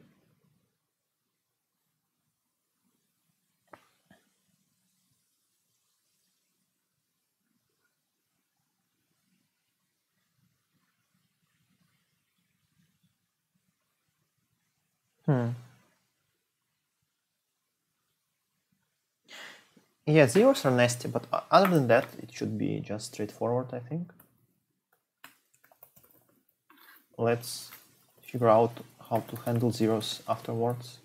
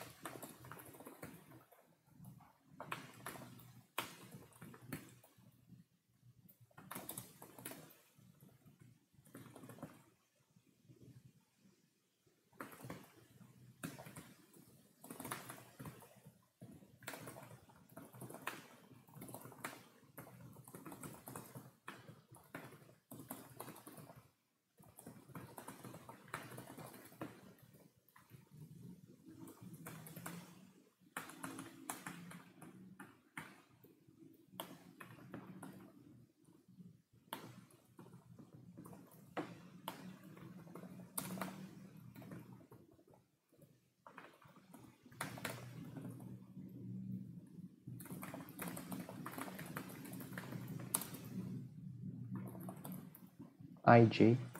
Why ij? I guess why not?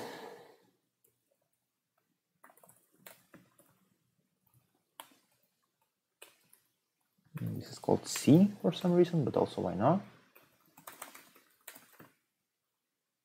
Okay, I think that minimum and maximum are quite similar, but I definitely have to be careful.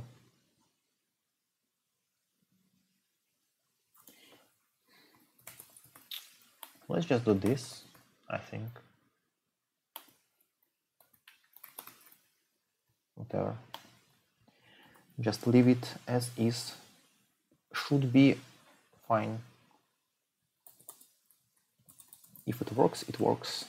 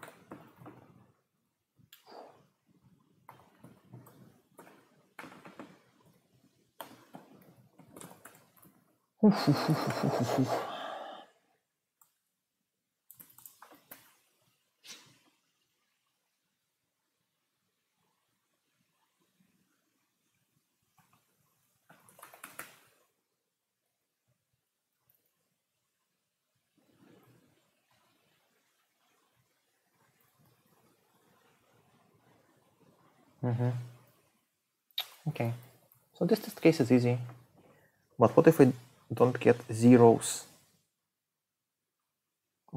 I mean, no, what if I do get zeros? That's the bad thing, right?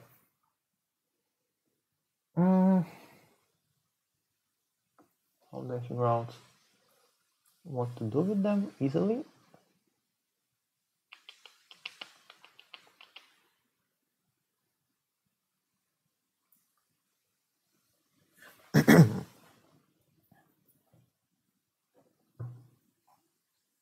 Okay, so what I mean is, so operation 3 is find the smallest, otherwise find the largest. Okay, so if I want to find the smallest, but I mean, I don't care.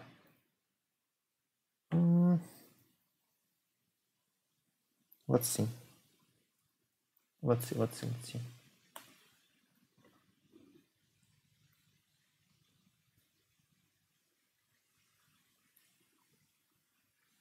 So one thing would be if actually minimum is equal to maximum, then I think that I want to erase the count of maximums, just not to double count. So now, I mean, I don't need to care about what I have, but I might need to care about the total size of the array, but I don't need to care about, like in general, about the counts. So let's just, minimum is equal to minimum of, let's say minimum of minimum times minimum, minimum times maximum, maximum times minimum, and maximum times maximum, just because it should be correct. And this should also be correct.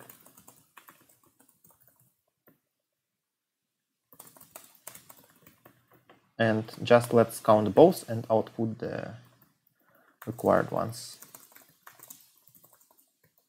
So here I should get the 840, -752, and 840, and zeros as second numbers, I guess. All right. But how do I also, this should be long, and maybe I want also to have this equal to long, just to not forget about overflows. I don't like my approach, really.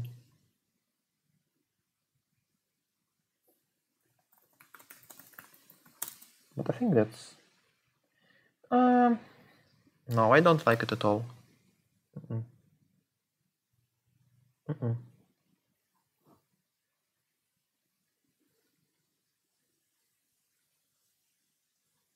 Okay, so one idea I have is that maybe I don't want to count both. Maybe if I want to find maximum, let's just negate one of the arrays.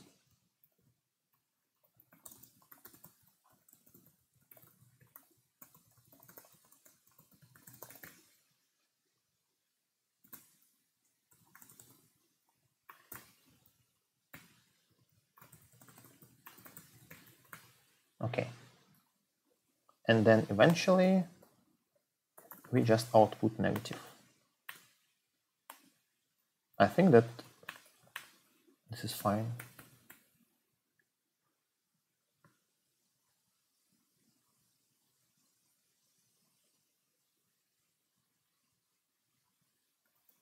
Okay, and also here, maybe I don't want this line.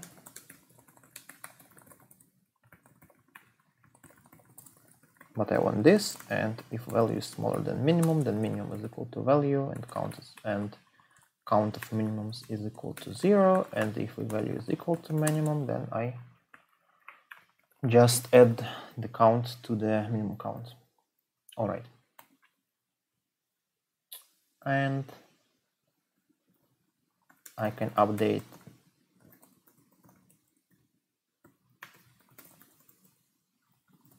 four times. And again, important not to mix anything up in copy paste. Hopefully I didn't. So it might work for this test case.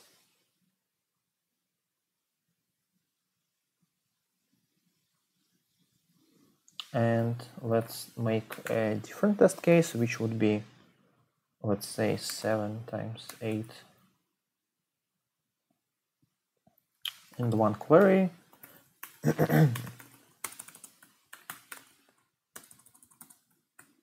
Something like that. And one query, which is minimum from 1 to 7 and 1 to 8. Yeah, so I say there are 32 zeros, but it's not the case. I actually have 56 minus 24. It is 24, but why? Oh, I see why. But if I do this way, then I suddenly get a different number of zeros, but it's definitely incorrect. I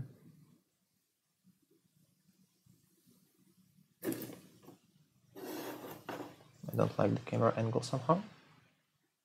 Has it changed? Whatever.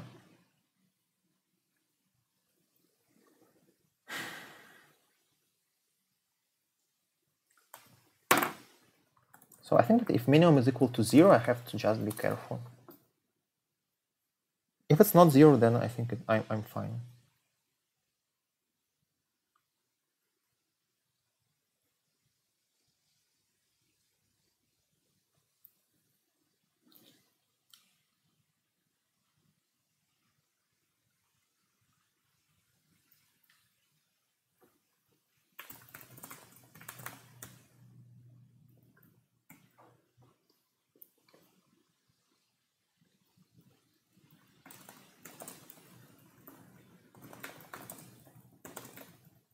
Maybe one.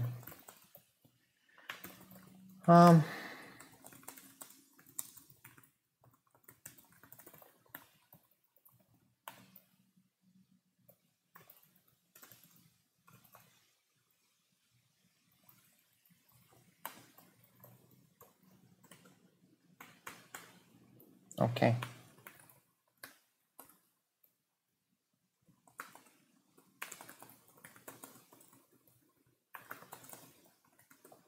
I think this way.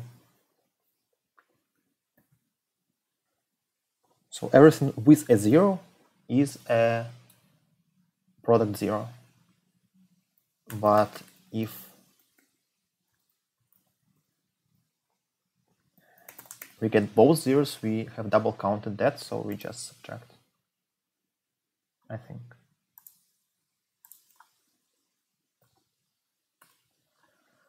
We'll see how far I am. 0 out of 5, 4 out of 16, sure. And 0 out of 0, but maybe I should read problem A, actually. Oh, I have 2 geometry problems left, right? No. Also E.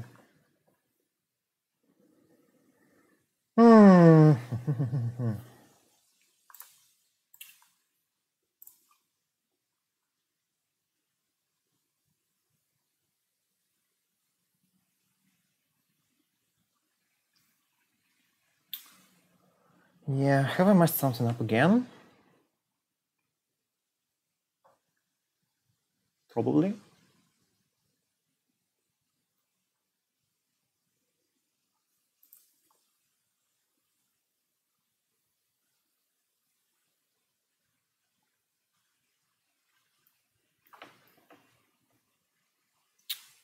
I don't like this code at all.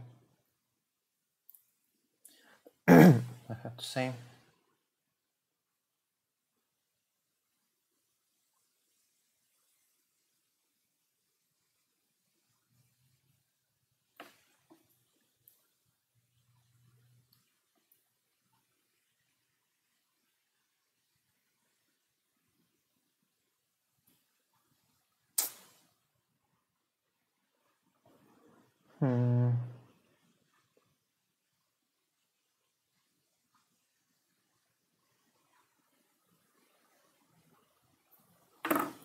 So let's just check, just to be sure. So if I have all zeros,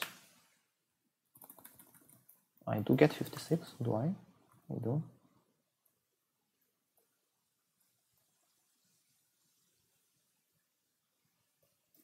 And if I have this, I also get 56. If I get this, then I get 48. And if I swap, then I get 42. Looks correct to me.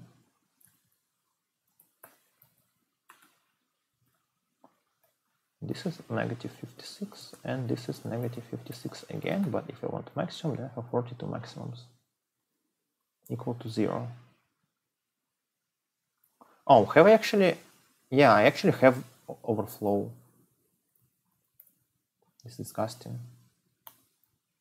Because I took care about, okay, I took care about the count values, but didn't take care about the actual values. I saw that they are at most 1000, but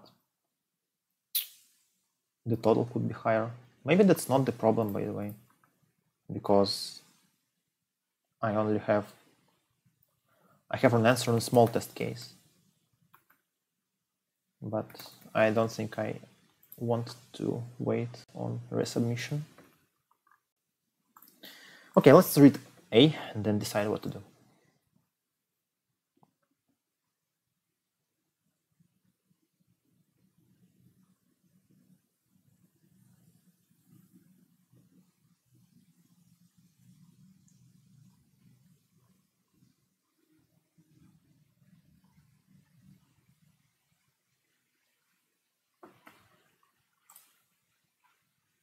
Okay, I expected that. Let's mark it as red.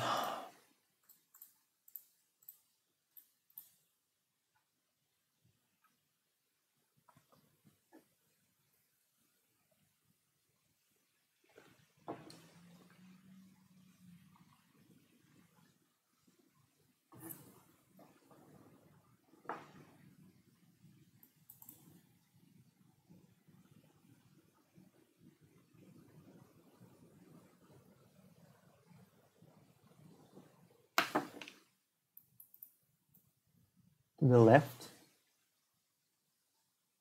3929, 3929. Okay.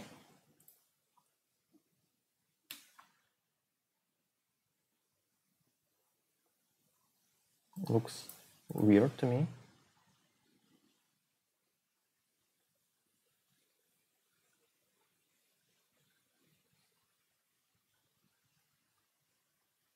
Okay, this is not geometry at all, but this is some nasty BFS, I guess.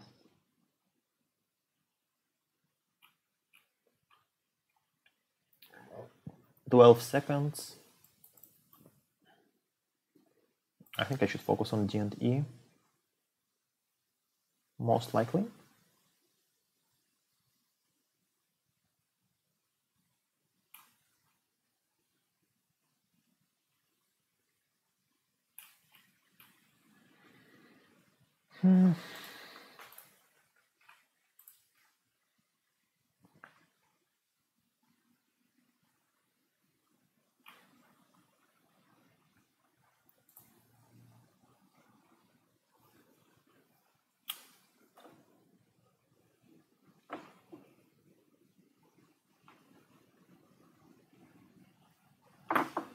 Okay.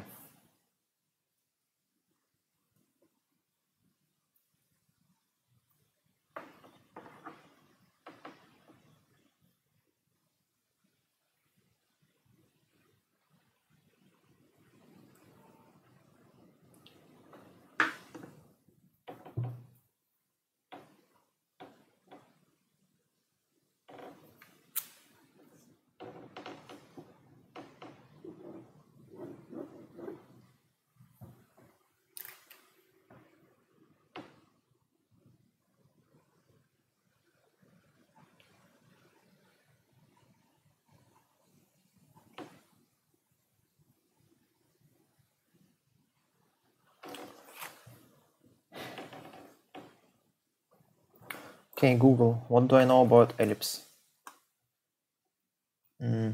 Nope. Okay, at least this ellipse. Maybe in English?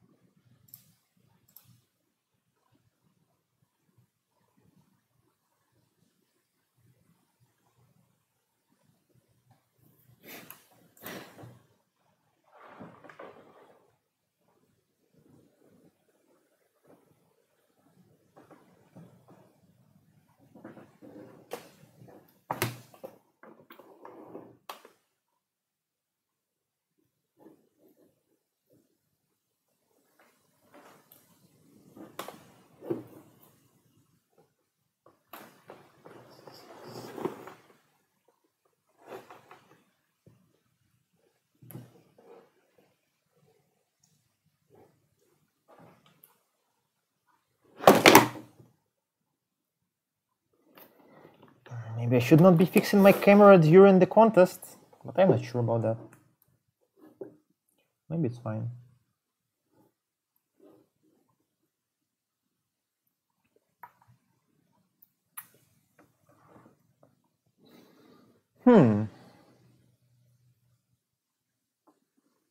What can I do?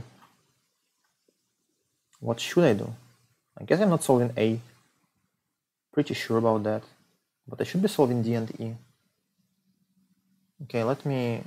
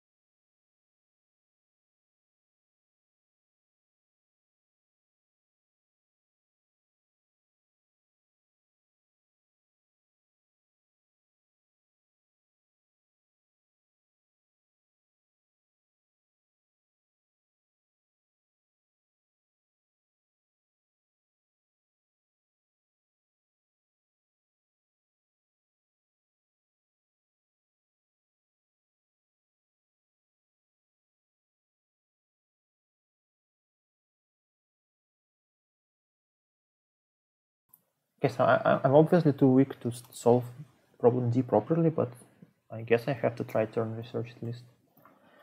Just because I don't know what else to do. I can also make a brute force solution to problem E, just like I did for Codeforces round, but I don't feel like that. Maybe I should, but maybe later, if I have time. Okay.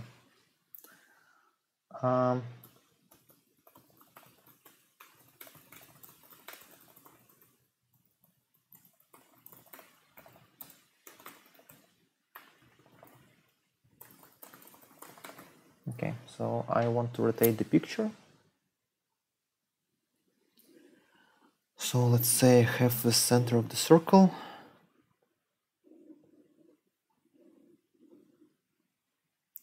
Then I have some h, the distance, the vertical distance to the points. Also, if it's vertical, then it should be v, right? And the horizontal distance is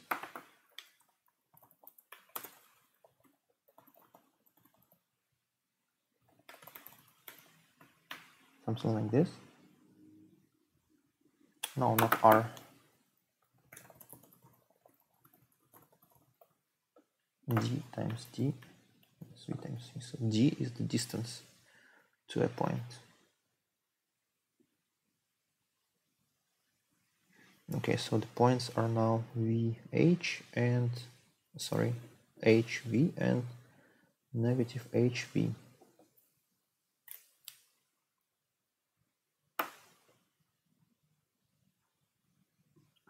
And I just want to find the best angle.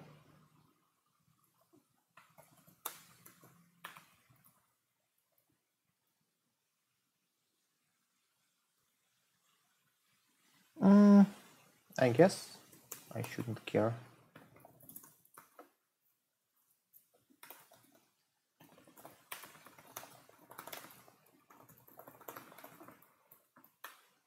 And I'm not sure about precision here, but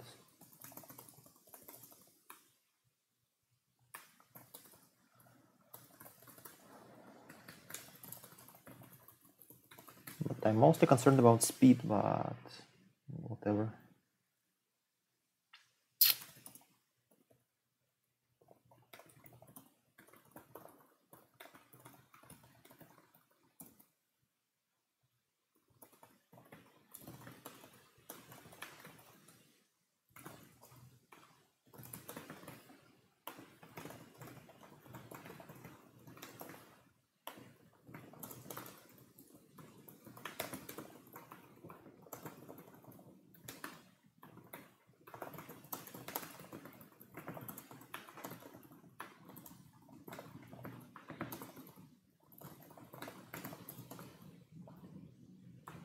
I don't need square root here. I can only have it here. Oh no, I don't need.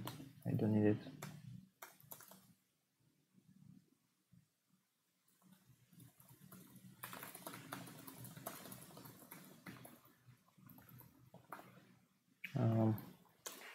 This one should be the same, but I have plus here.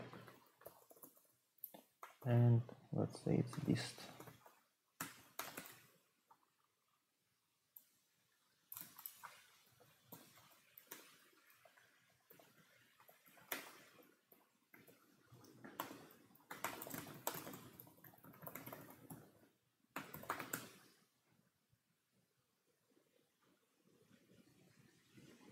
Thank you. Much appreciated answer.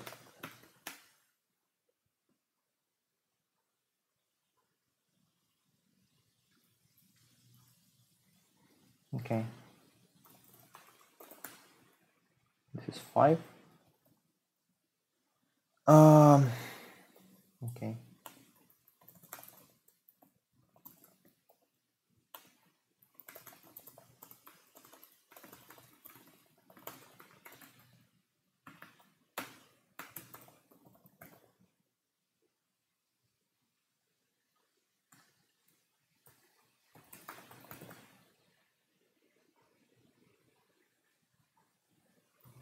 Yeah, looks slow.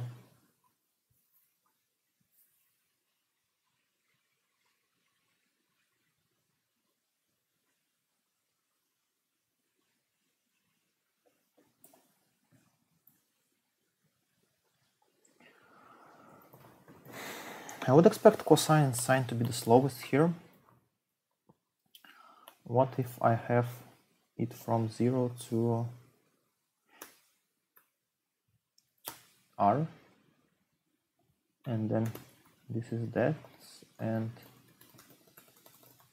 this is this.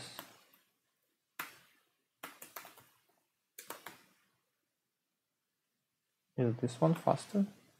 Square roots are also not quick, but at least faster than that. Yeah.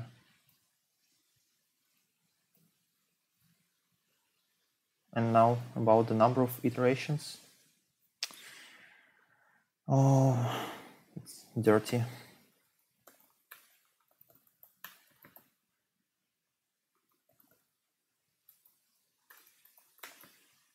But whatever. Can I make it without so many square roots? Maybe not.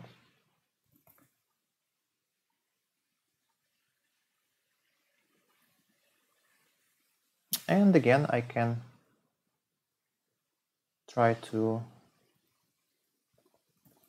just submit to problem X, maybe.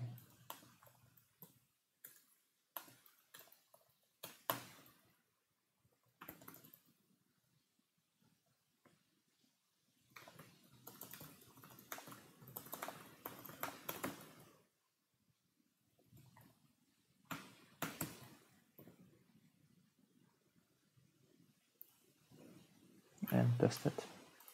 No, problem X.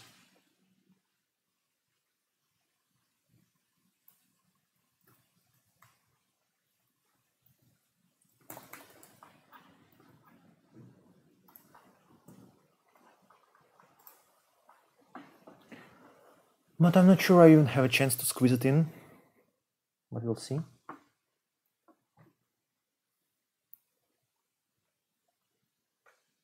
So time limit is 3 seconds. 2.19 plus reading time, I guess it should be fine. So let's submit then.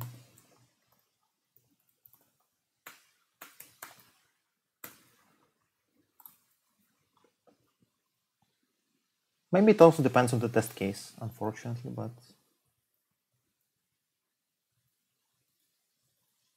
let's try anyway.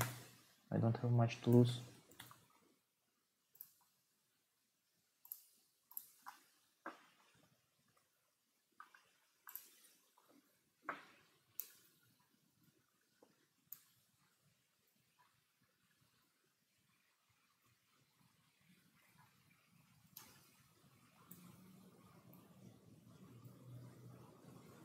$2.9, easy.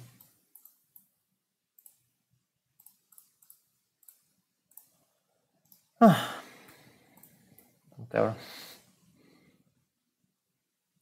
Oh, 2 minutes, okay. So someone solved E. Eric solved E in 1 hour. Suspicious.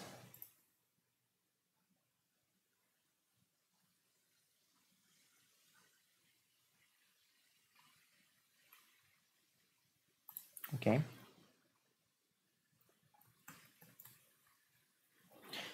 Let's quickly try to take a look at the Russian.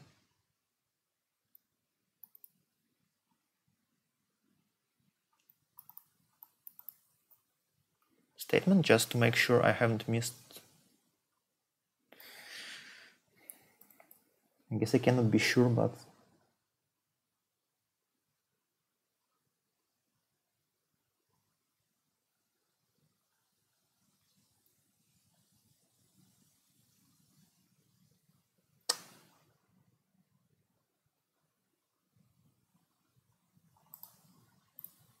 it looks correct.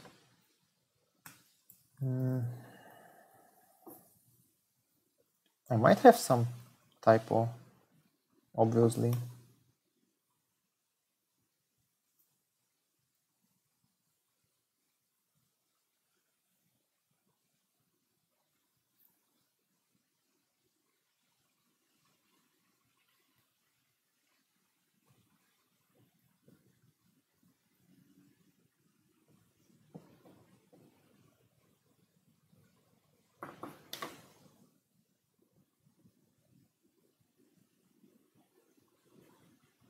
This looks correct.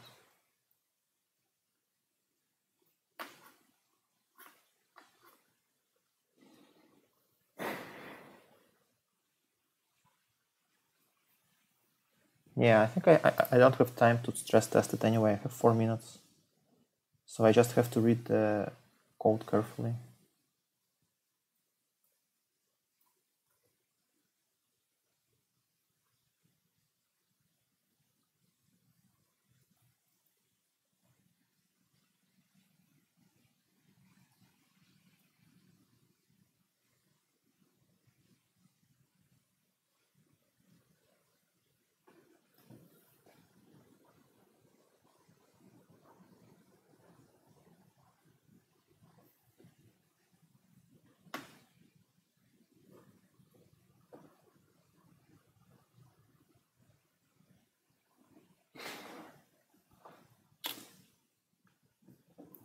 Is this suspicious? I don't think so. I don't see why.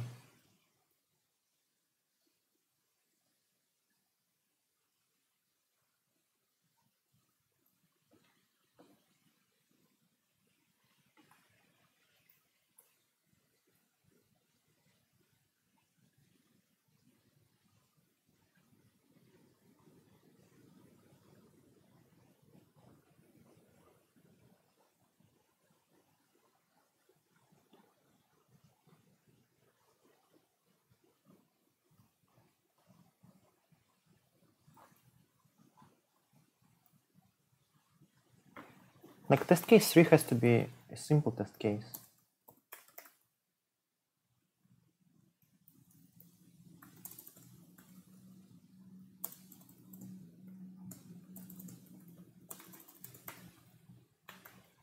It just has to.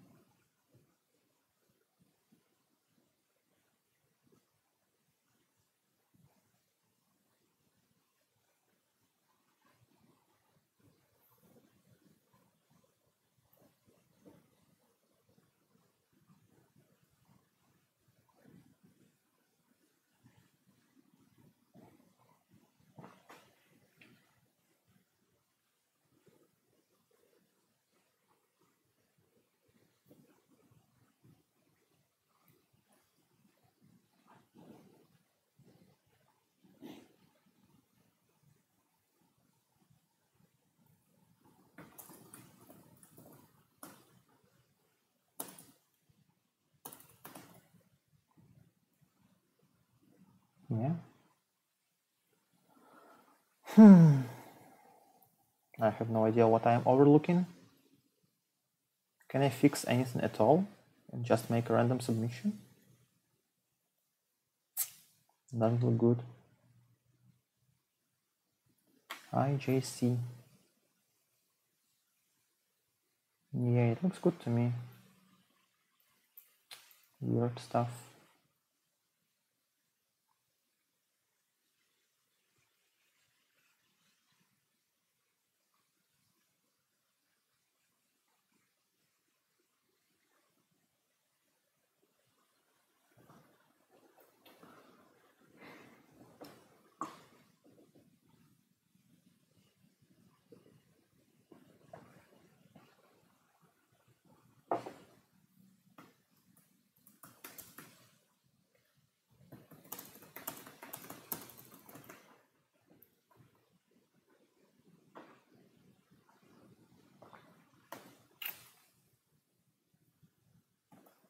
You know what people do?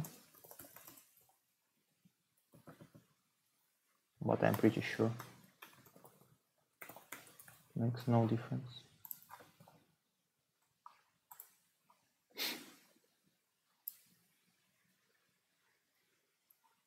Was it submitted? No, it was not. Okay. Whatever. Yeah, the finish was pretty depressing. I just couldn't figure out the problem.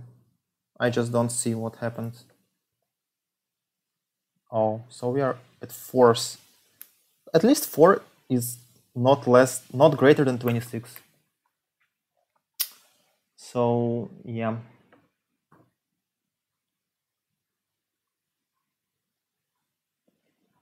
Like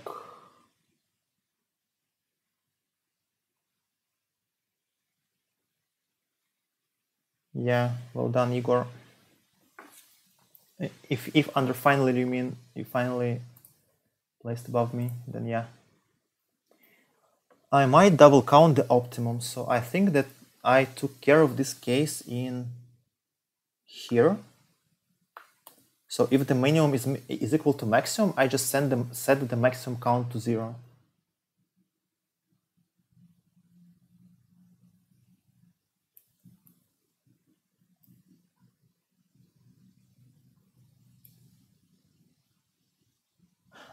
We shouldn't use W and H. We should use query W and query H. Yes, you're right. That's, I mean, I love having such teammates. Wow. Yeah.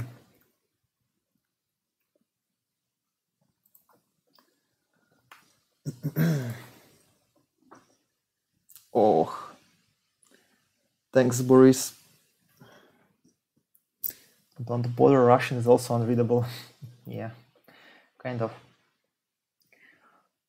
Oof.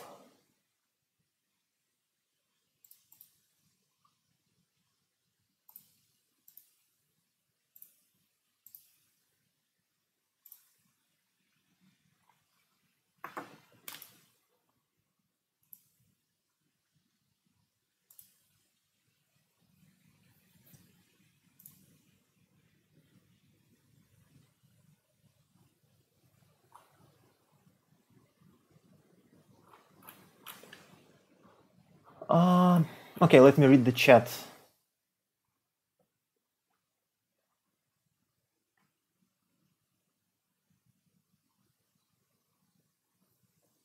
Okay, E is now accepted, yes. Oof. Stupid bug. But all bugs are stupid, right? So it's fine.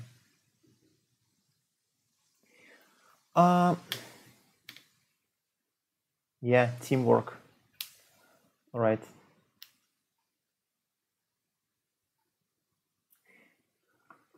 Oh, so if we actually solved E, then if we solved it at the last minute, we would beat Igor and we would place 3rd.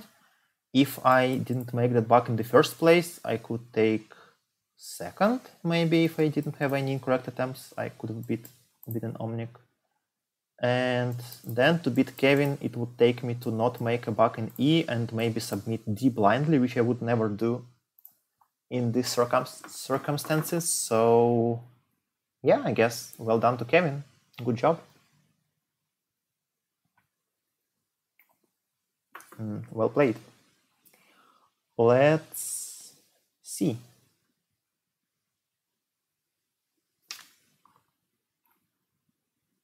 Yes, so Andrew asked if I took care about the one distinct value. Yes, I think this part was here.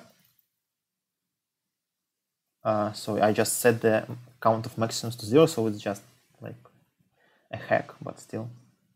And yeah, and Eric asked about W and H. Yes, I guess he actually meant the same thing here, that I used W and H and I should have used the length of the query interval and not just W from the initial. Yeah, so I guess Eric meant the same thing. Kevin is doing really great for some time now. Yeah, that's very true. I think he's also very close to being top rated at Codeforces. Codeforces, isn't he? Let's check. Kevin is top 6, but he is like 150 points below the top one. So I would really expect Kevin, I would hope that Kevin could take first at some point.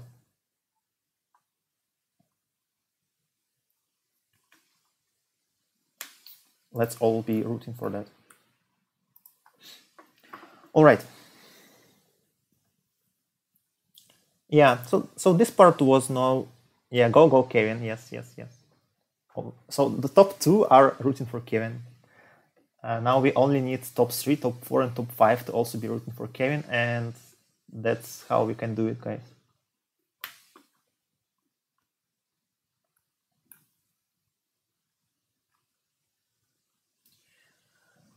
So today was not the greatest day. Well, actually the first part was fine, the Division 2 part was fine. Then maybe I got a bit tired and did not perform too well, but maybe the contest was not very suitable anyway. So what do any thoughts, guys, you have before we discuss the problems? I mean, we are also, yeah, how to solve A? Maybe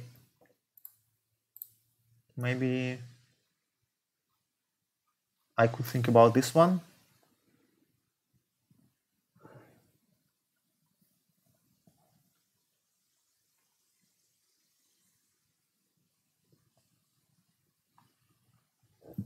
So I mean, it has to be some kind of BFS, just the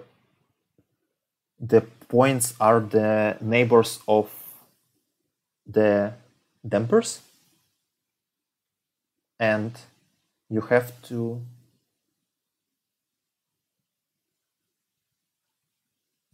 for each horizontal and vertical line you just create some edges. So it's a bit similar to problem D from Division 2 contest I did today. I just find the, like for each cell, I find the, I can go straight up and straight down and stuff. Are the queries in E add to AJ in range, add to BJ in range, maximum AJ? Yes, so Ildar mentioned it correctly. So yes, it's the minimum of the, so imagine we have a 2-dimensional matrix of numbers. So it's H times W, and let's say that the cell in the ith row and j's column has value AI times BJ, and the queries are change values of A in some range, change values of B in some range, or find the maximum or minimum in a submatrix of the matrix, of the whole matrix. I mean, we are given a submatrix and we want to find the maximum and minimum. That was what the problem was asking. And it turns out that we only need to know about the minimum and maximum values of A in the given range, and also their counts. And then we can only from that information count the result in constant time. But we have to take care about the 0 case, and I actually took care of it correctly, but not correctly enough. That was problem D. So what about problem D? Can anyone of you guys tell me how to solve it? Are there any, I mean, there must be constant time solutions. I am just sure about that, but did everyone just go for ternary search?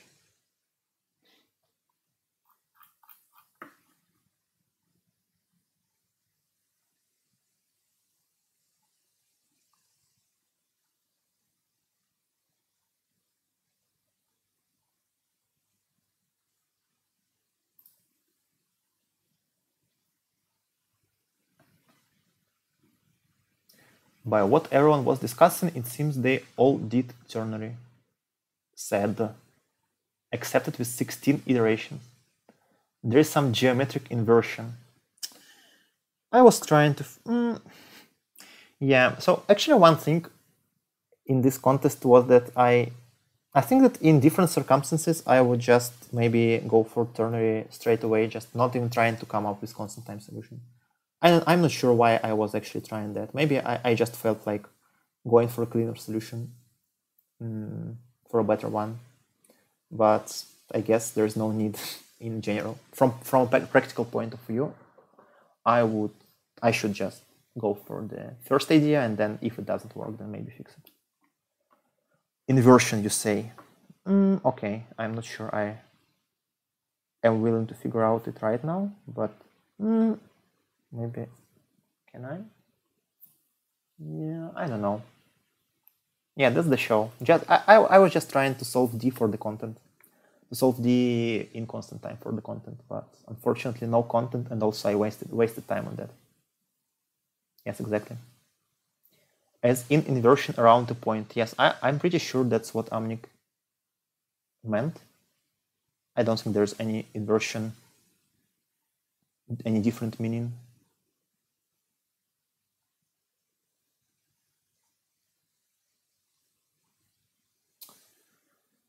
Hmm.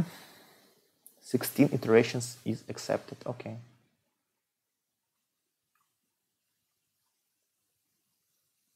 But then, like, the crucial thing for me to make it fast enough was to use ternary search on X and not on the angle, right? Just because otherwise cosines and sines are too slow. So I guess this is crucial. Maybe if we do 16 iterations, then it's still fine.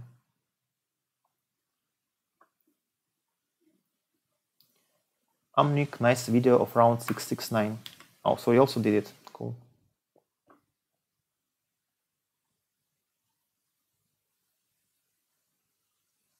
The idea to use inversion in problems about length sounds weird.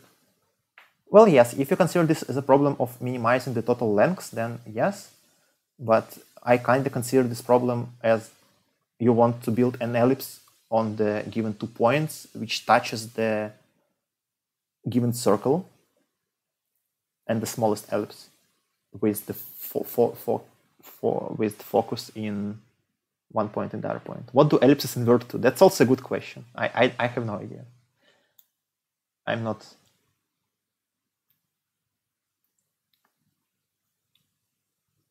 good with such type of things. But maybe if you want just it to be touching, then like if it was the smallest circle, then it's like, I don't know, just make a tangent, but I don't know. The center of the circle is pretty unrelated to the center of the inverted version of the circle. Yeah, it's kind of unrelated. Maybe we abuse the fact that the center is on the bisector between the foci. How is this word pronounced? I have to check.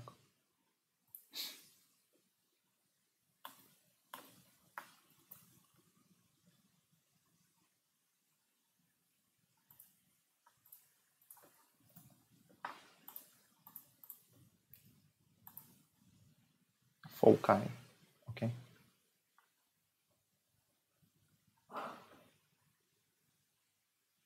Yeah, the sector is on the bisector between the foci. That's correct. The inversion doesn't seem.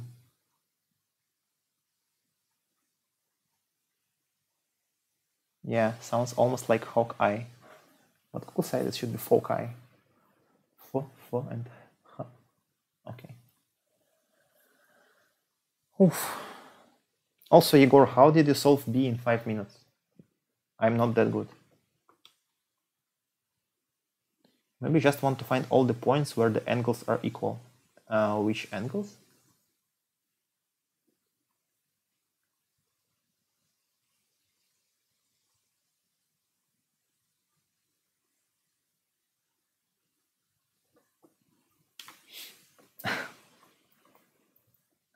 Amnik says that he is usually doing this contest first and not last like me, to try and fix any bugs in statements so the tourist can use Google Translate and not rage quit after that. Thank you, I appreciate it a lot. I think I told about my number iteration method gazillion of times.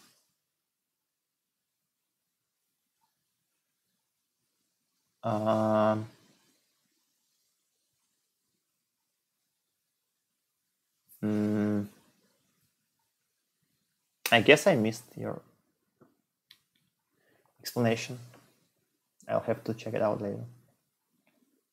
In B, you also don't need to store last k digits. You just can know that they are all different. What does it mean? I don't need to store them. Don't I?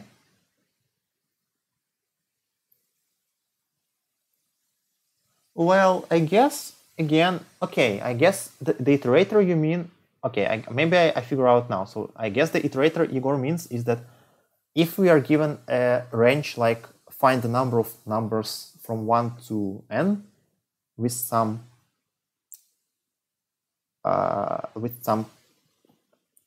condition, under some condition, then I guess we can split this array, like this range, into some smaller ranges where each range has some prefix, fixed prefix, and then the suffix can be any digits, right? And if we just split this range into smaller ranges, there will be a linear number of them. We are talking about B. There will be a linear number of such ranges, and for each range we can just easily find the number just because just some easy multiplication, right?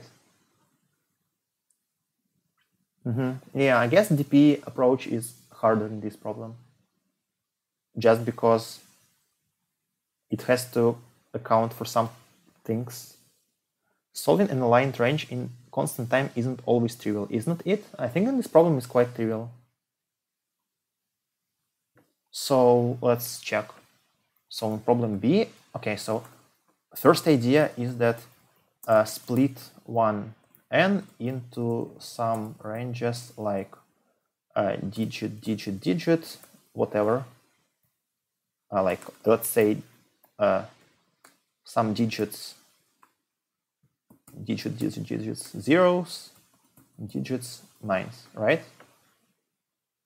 So we just split the range into such smaller ranges, and then if you have a range like digits and then some wildcards, let's say digit 1, digit 2, digit 3, digit 4, wildcard, right? So we need to check that we don't have two equal digits closer to each other than k, right? If we have, then for this range the answer is just 0. Otherwise, for each digit, the number of ways to decide it is just 10 minus the number of preceding digits, or k minus 1, whichever is smaller, right? So we just multiply some easy things. So for example, let's say that we have only 2 digits. So first make sure that digit 1 is not equal to digit 2, otherwise answer is equal to 0. And let's say k is equal to 5, so we cannot have two equal digits in groups of 5.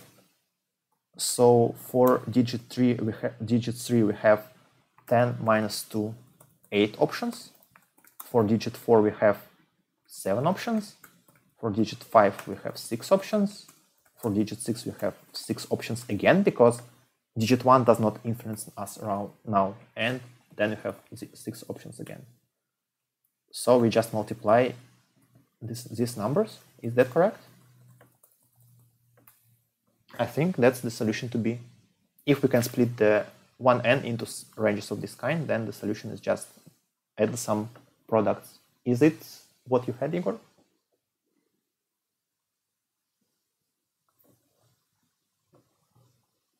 Looks correct to me. Yeah, in some problems it's not easy to solve an aligned range, but in this problem it's just very easy. Okay, Igor sent me his code in private message. And it's exactly the same, yeah, the same idea. I can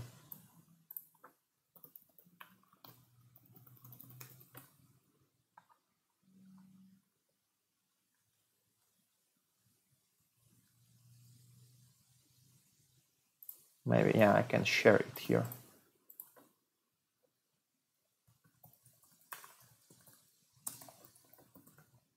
So here's the solution of Igor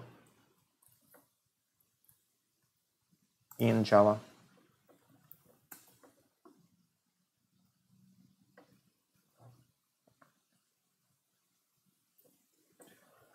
So it's just iterate, which does some magic, which gives you the prefix and the remaining, like the number of remaining digits, I guess.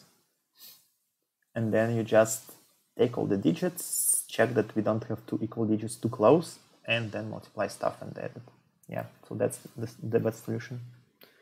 I feel like there is still something more general than this. What do you mean, Andrew?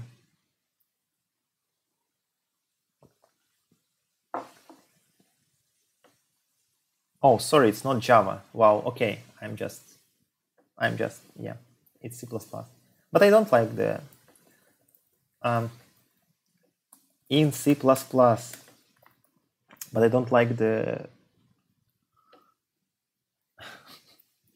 colors in C++, whatever. Yeah, this is C++, even though it doesn't look like that. Maybe, but it is. Because when Igor switched from Java to C++, I guess he just rewrote his library into C++, but he wanted to keep most stuff like this range. I guess probably he had the same in Java. And yeah, J++, yeah, correct. Maybe Kava. You can't do DPs with two numbers ranges in linear time.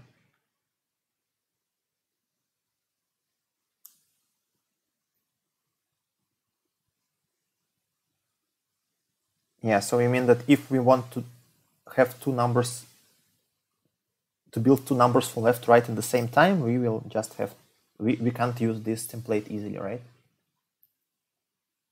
Range is coming soon to C. Okay, how soon is it?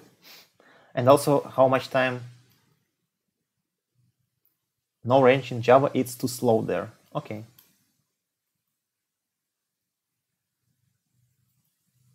But now you can enjoy all the speed of C++, right?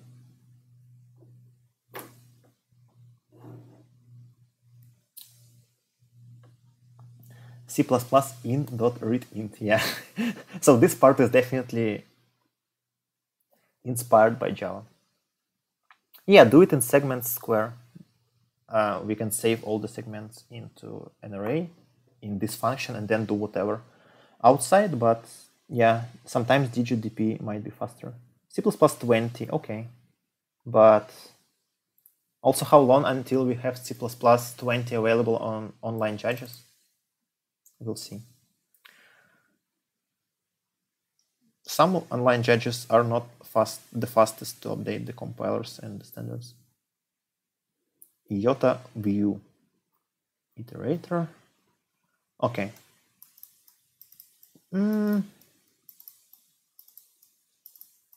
Okay. This one is fun. Yeah, that looks interesting.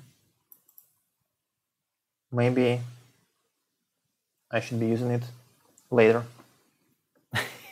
You can barely code on topcoder because your Y Combinator stuff doesn't work because topcoder still uses C++ 11. Yeah, that's true.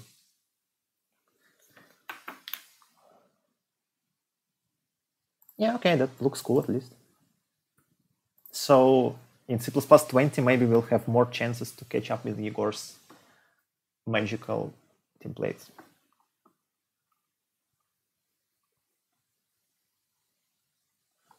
Okay, I also missed the comment about this. So if the ellipse with foci A and B touches the circle in the point P, let's see. Let's say it touches the circle in the point P, then the angle between AP and tangent, whatever, equals the angle between BP and tangent.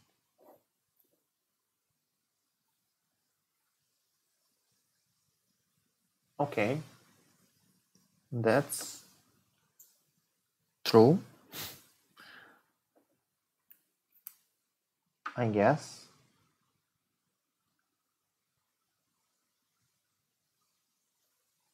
So, but there are several such points, right?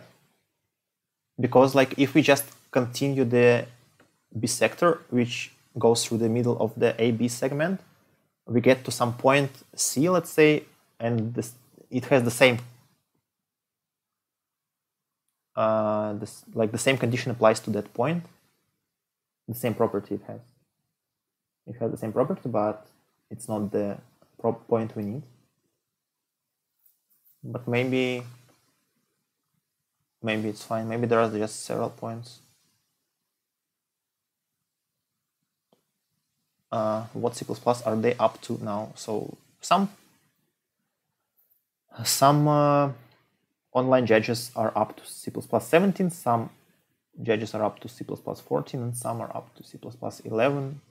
Hopefully none are up to smaller than C++ 11, but I can't tell for sure. I don't remember any, at least. Okay, so what else did we have? So F was the easiest problem, and I think my approach was maybe the easiest one. And actually, I had an array of size 100,000, but I could just easily do the same with a map, maybe with two maps, but with one map would be easier.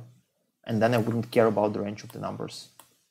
Just one map from int to pair of int, which will maintain the number of good customers which do have car sharing and the bad ones, and just goes through the map in increasing order.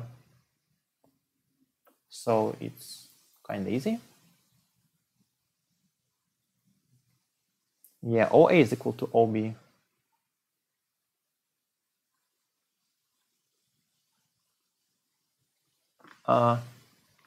I think because OA equal to OB, Z is the intersection of our circle and circle built on OAB.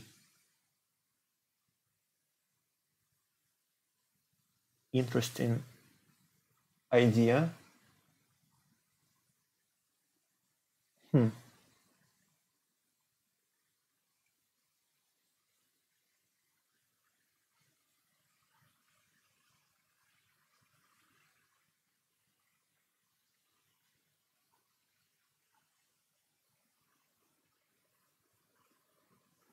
I can't figure out the details like as to why this is true, but at least for some corner cases it looks correct, so it's interesting. I like the idea, but can't confirm it. I have no idea what was the hardest task I've ever done. It's not easy to answer the question.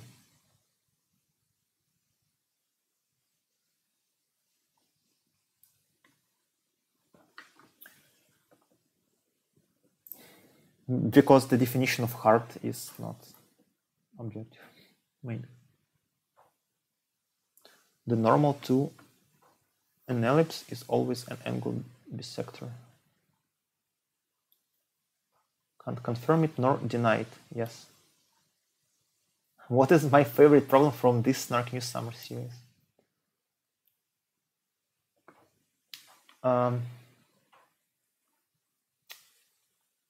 I have no idea. What problems did you have? This one was standard, this one, okay. This one, matching. This one was square root, I love it. This one was substitute the polynomial several times, and F was geometry. Yeah, I remember that one. This one was the incorrect one. This one was the one where they had a too hard DP. This one was which I read incorrectly, so it has to be DP and to set. This one was which I also read incorrectly, so I solved for sum instead of maximum. And this one was absurd, and this one was suffix array and type the rest in 9 minutes. This one was, yeah, I actually asked for Snark News asked SnarkMuse for a solution to problem A from round 3, which was about drawing crosses on a grid. And it turned out that the problem was also not posed totally correctly, because the crosses were not allowed to be neighboring. So for example, this test case was a valid one, for those who remember the problem. And this test case is, the answer to this test case is actually no. Because we cannot pick, like the next, like suppose we drew some crosses, and then for each of the next crosses, the cell we choose cannot be already marked out, but also its neighbors also cannot be marked out. So for example, and also you even cannot pick cells which are borders of the grid. So for example, even in this case, the answer is -1, unfortunately. So it turns out that the problem is quite different. But I pretty much like the problem after it's fixed. Not like this. I agree. I agree. It's, I mean, I'm laughing, but it's a bit unfortunate we have such kind of hiccups. But so we've had a couple of incorrect problems out of 30. It's not the greatest thing to have, but maybe we shouldn't be too worried. Especially since I won. I mean, whatever. I'm just joking. So, but actually the solution is pretty nice. I had a couple. How many did you have? You had much more. Okay. I see. Sorry about that, but I guess that's your choice after all. But someone has to do it.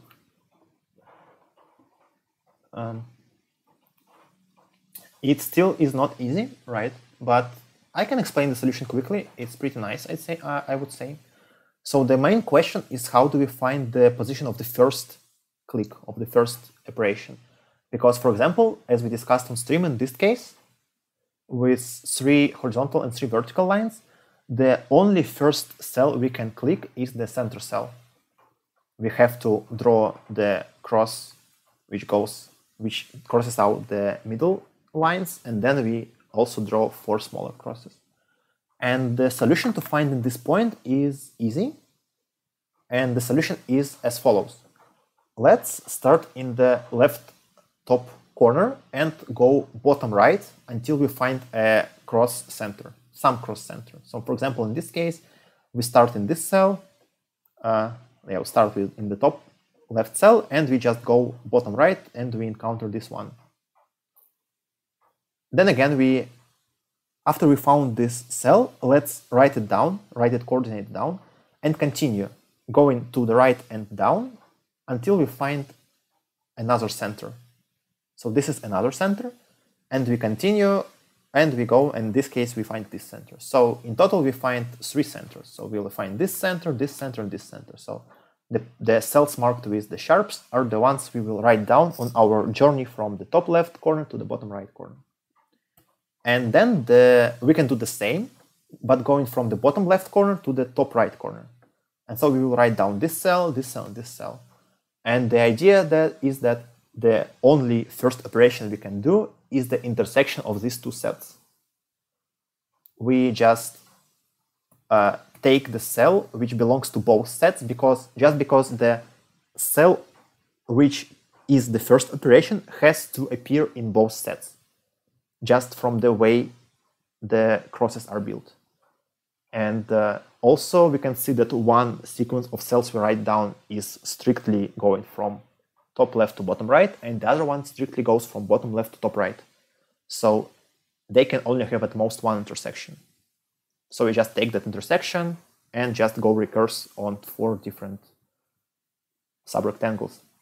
And after that, we also have to do some priority queue stuff to find the smallest lexicographically answer, but that's not the most important one. So yeah, that's the solution to this problem, and I think that if this problem was correct, that this one would be my favorite one. But maybe it's still my favorite one because we should take a look at the contents. There are not many comments Raphael sent us, but there are some in the channel name, in the channel title. So the difference between the original and the real statement was that in this case the answer is -1 because we cannot make operations into cells on the border of our rectangle, of our grid. And another difference is that, for example, in this test case, so let's say we have this test case. So in this test case, one sequence of operations could be just take the center cell, mark the center cross, and then take the bottom, like the 3-3 cell, the 4-4 cell, whatever. And we will write this cross again without the left and the top part. And this test case, the correct answer is also -1 because we are not allowed to make a cross without some parts. We always need to have something going up, something going left, something going down, and something going right. That's the difference. So in some sense, the crosses are much more clear in this setup.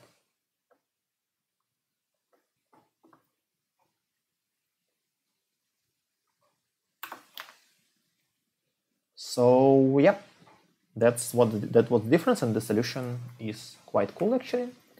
Let's go again and look at the problems. So problem B was bit sets. I think this is also a nice problem, even though I didn't like it before, but my solution is pretty nice, and the others are also probably nice, but I don't as much enjoy the whatever segment 3 of sets, whatever solutions, but anyway. Problem C is kind of exercise on minimum cost flows. D was easy, E was easy DP, and F was repeated from SNRK Summer Series 2019. A here was just greedy, B was IOI 2001 problem, C was 2 pointers, and I mean, I guess this one is pretty involved, but in general, you can't make it much differently. Like all of the solutions should be pretty similar. So I would say that maybe not the best problem, but definitely not the worst. So I would rate it quite highly. D was geometry, and E was TP. Yeah, E is nice. The problem about bonuses from round 4 was nice. So maybe this one. This one could be my favorite one. And F was easy. And here A was, I guess my idea to A should be correct, but I won't absolve, of course. B was digit stuff. C was, yeah, also, by the way, about problem C, those who solved it, what were your solutions? Is there any easier way? The voice quality became bad? Maybe because I've been talking for 3 hours already. Maybe my voice quality is definitely going bad. Sorry.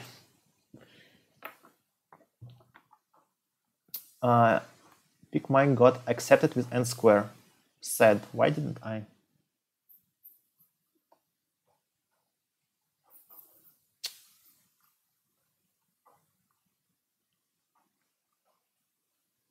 Most likely I will be streaming SNRK News Winter Series 2021 if there is one, Miloš, but we'll see. I guess I will do some more streams before that. So there's a lot of GeoGebra and geometry discussions, which I haven't followed exactly. The problem A could be better if it was phrased in terms of dividing a rectangle to 4 smaller rectangles. Yeah, probably. Maybe it would make the problem statement easier to understand.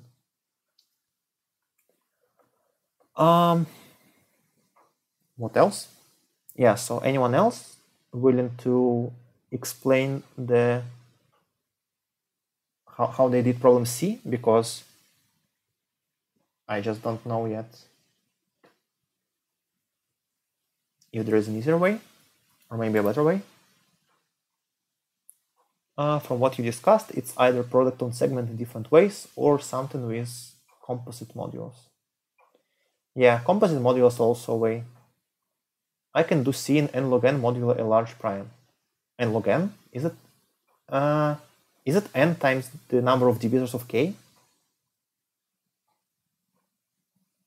And not n log n? Oh, n log n because you can do some polynomial stuff, right? Yes. Yeah, sure. You just build a polynomial and you just exponentiate it, right? To make all, so it's like, so if you utilize exponential generating functions, right? Exponential? Probably. And just, yeah, take care about partitions of n into stuff. Yeah, I see. Yeah, that's cool. Maybe given that I have all that stuff prepared in my library, maybe it would have been even easier to implement it. But, oh, no, but it's also, yeah, the module was composite, so I couldn't do it, yeah. Whatever, don't mind. Exponential generating functions don't work modulo small numbers. It works, you can do Chinese remaining theorem. How do you do 1/2 modulo 4? That's a good question. Yeah, I don't know the way, but maybe Ildar knows some secret technique.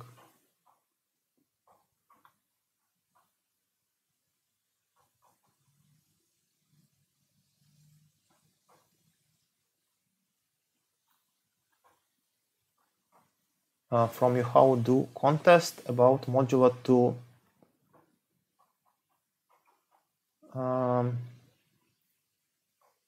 Which one was that?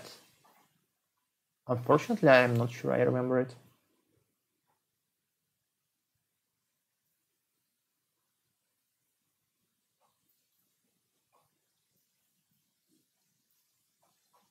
Also, what's DLS? Yeah, DLS. I mean, you mean DLS? You mean you how do, right? Sure.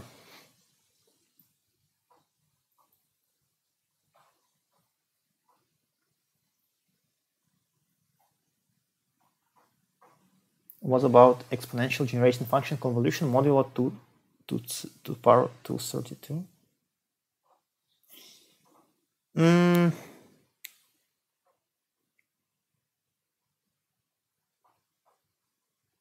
So it was that you just do the usual stuff module like only with odd numbers, and you also have to remember the power of 2, which is, yes, do.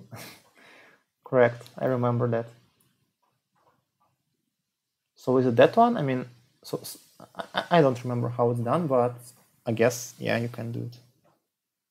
I see.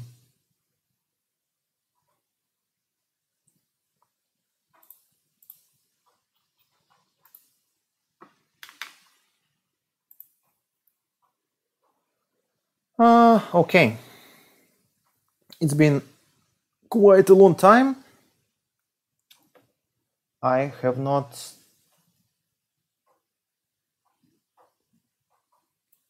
same things works for primes more than 2, I guess. So you can use arbitrary modulo. Should just do that once for the library and not ever any time later, right? That's the best strategy with this algorithm, I think. Just implement it and forget. Yeah. Just joking.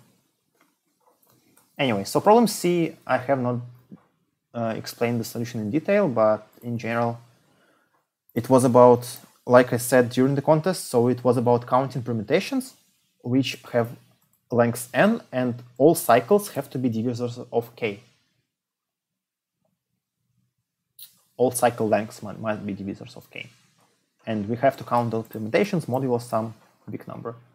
And so the solution is just f of I is the number of permutations of length I, which have lengths of cycles divisors of k.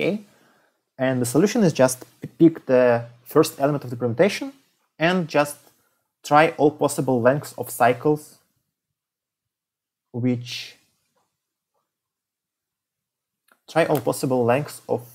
cycles which contain the first element. So we wrote down all the divisors of k, and then here we just go through all the divisors again, and if this divisor does not exceed I. So here, as you can see, by the way, I implemented dynamic programming backwards, which is not characteristic of me, but for some reason I did.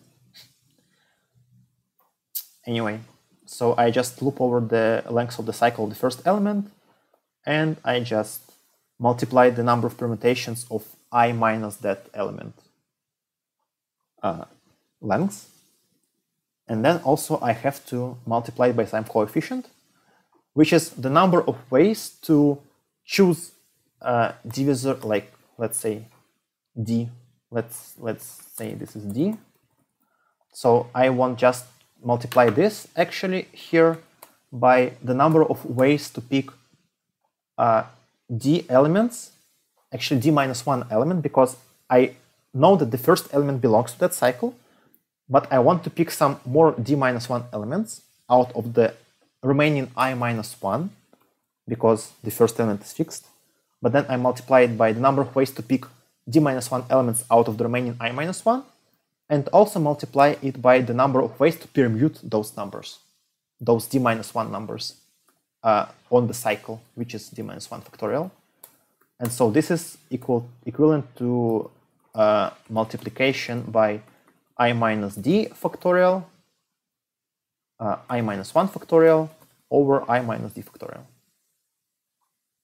And so this is just equal to I minus 1 times I minus 2 times and so on times I minus d plus 1. So I just, to get that product, I have a segment tree of all numbers from 1 to n with products of all numbers in their nodes of segment tree, and I just take some segment in segment tree and get its product and multiply. That was the solution to C, just for those interested. And there was a lot of discussion on D, E. We discussed E as well. So I guess we are done with the stuff.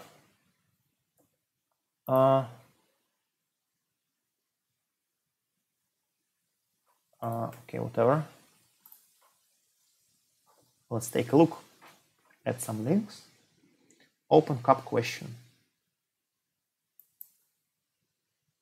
Let I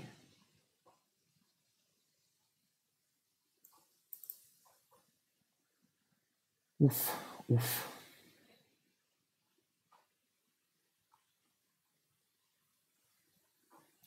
What's my idea for a umnic who is the only one to solve it asks? Okay, let's figure out. So first of all, I'm not sure why this is 3.9 and we are moving to the left, but we stop at 0.29. Is it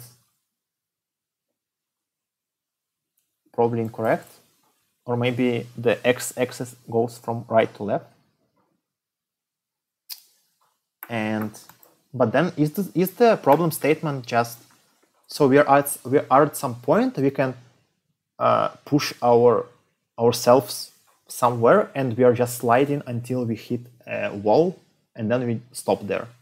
And if there are no walls in the direction where we pushed ourselves, then we just slide infinitely and never stop. And we want to minimize the number of pushes we make. Is that the problem? And we want to get from point A to point B.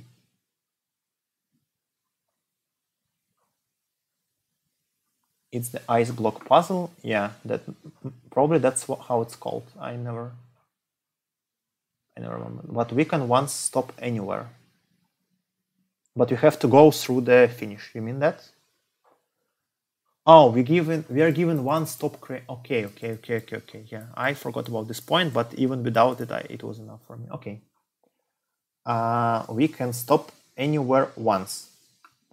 So I would assume that in this case we have to do BFS from left to right from the starting point and find the distances for all points without the stop, and also do the same from the finish point, find the distance to all points. Then we can describe these distances as rectangles on the plane, and maybe we want to find, I don't know, maybe some sweep line or something like that to find the point which has the smallest total of the distance from start and from finish. Yeah, just lines, not rectangles, correct. So is it something like that? I'm not sure about the details, but I guess it's kind of meet in the middle. We go from left to right and from right to left. I mean, from start to some points and from finish. But the details, I mean, I'm not sure about the details. What is the easiest way to implement it? How did you implement it? Can you describe shortly? I mean, briefly. Shortly is a different word. I don't have much English practice in general, but I, like, for the last several months, I only spoke English on stream, and maybe in some calls once a month. But maybe if I do more, then I can enjoy it. You think I described it fine? Okay, so let me then make sure how I understand it. So I can go from, okay, I go from start, let's say. I want to find the distances to all points. So first I have to build the graph. So I want to find some kind of edges. I can go from this point to this point in one step. And then this edge is also actually a line, a horizontal vertical line. So eventually what I have is I have some horizontal and vertical lines which have some distance to all points on this line. But what bothers me a bit is that those lines can intersect, right?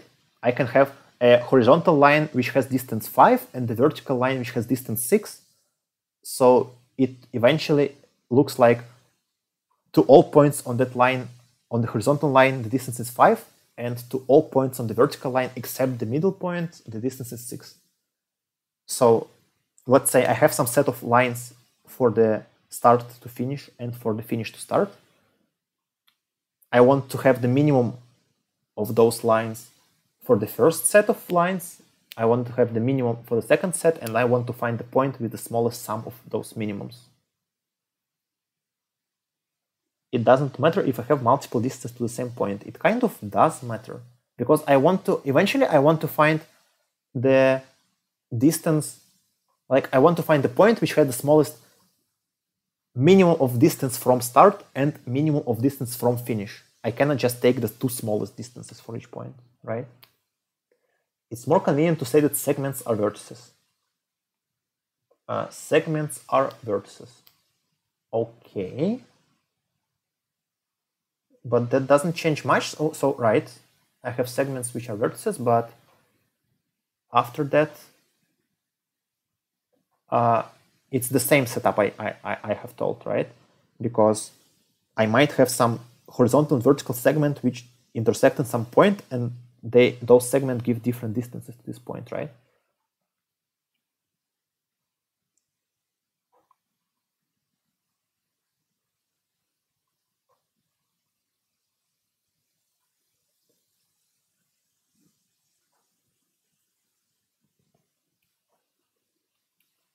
So I'm not sure about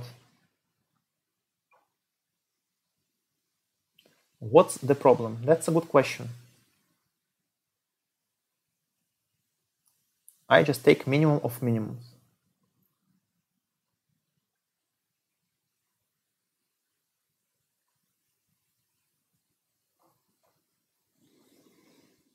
I need the sum of minimums, right?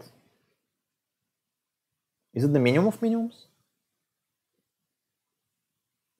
I need the sum of minimums for two cells, no?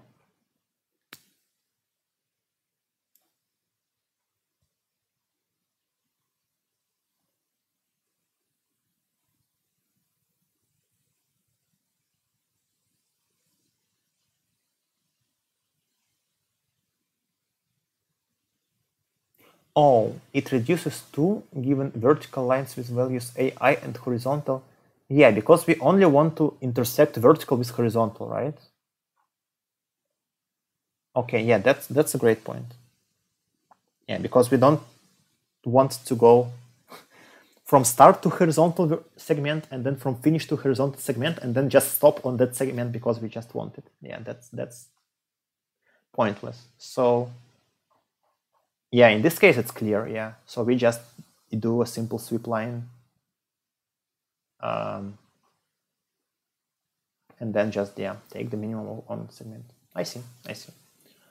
Yeah, okay, that problem is not too bad, but more implementation heavy than I would prefer. But anyway, it's not that bad. I unfortunately had zero time to try it. I couldn't even solve E. But even if I did, I don't think that it was pretty hard to solve 6 problems in this contest anyway. All right, so we have discussed all the problems, in even A now. I think it's time for me to stop this for now. Again, my voice is quite tired, and I'm probably quite tired too. Thanks everyone for watching. Hello, but we're wrapping up.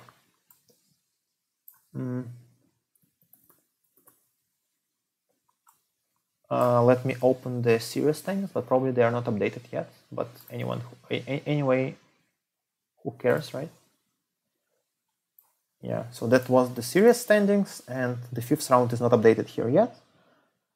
But we can figure out that we have 50 points today, so we have 425 points eventually, which should be enough. But anyway, I mean, it doesn't matter too much. So today we did not great, not terrible. Thanks everyone for watching. I hope you enjoyed the stream.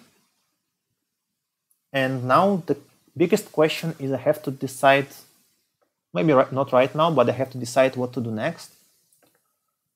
And as I discussed before the Snark News round, my current idea is that I want to tune in on the 14th of September, most likely, after the round. So that could be 8 p.m. Moscow time, maybe. And do the education round 95 and maybe also, probably also round 66, 70 on stream. And trying to explain my thoughts during the process like I did today. So today was a test run of round 669. I was trying to do that, and hopefully that went well enough. So I'll try to do it on a bigger scale and probably do just 2 rounds on the next stream. So don't go anywhere and still follow me on Twitch and check my blog posts and comments at Codeforces. And that's it for the Snark News series, but not it for my streaming in general, hopefully. So once again, thanks a lot for watching.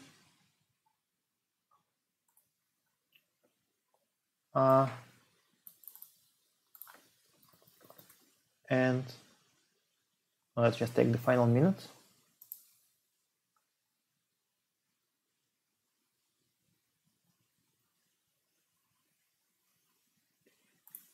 Yeah, thanks again to Ericto for the raid. And I would be glad to raid you if you ever stream that late. Any day later. And yeah, thanks everyone for watching.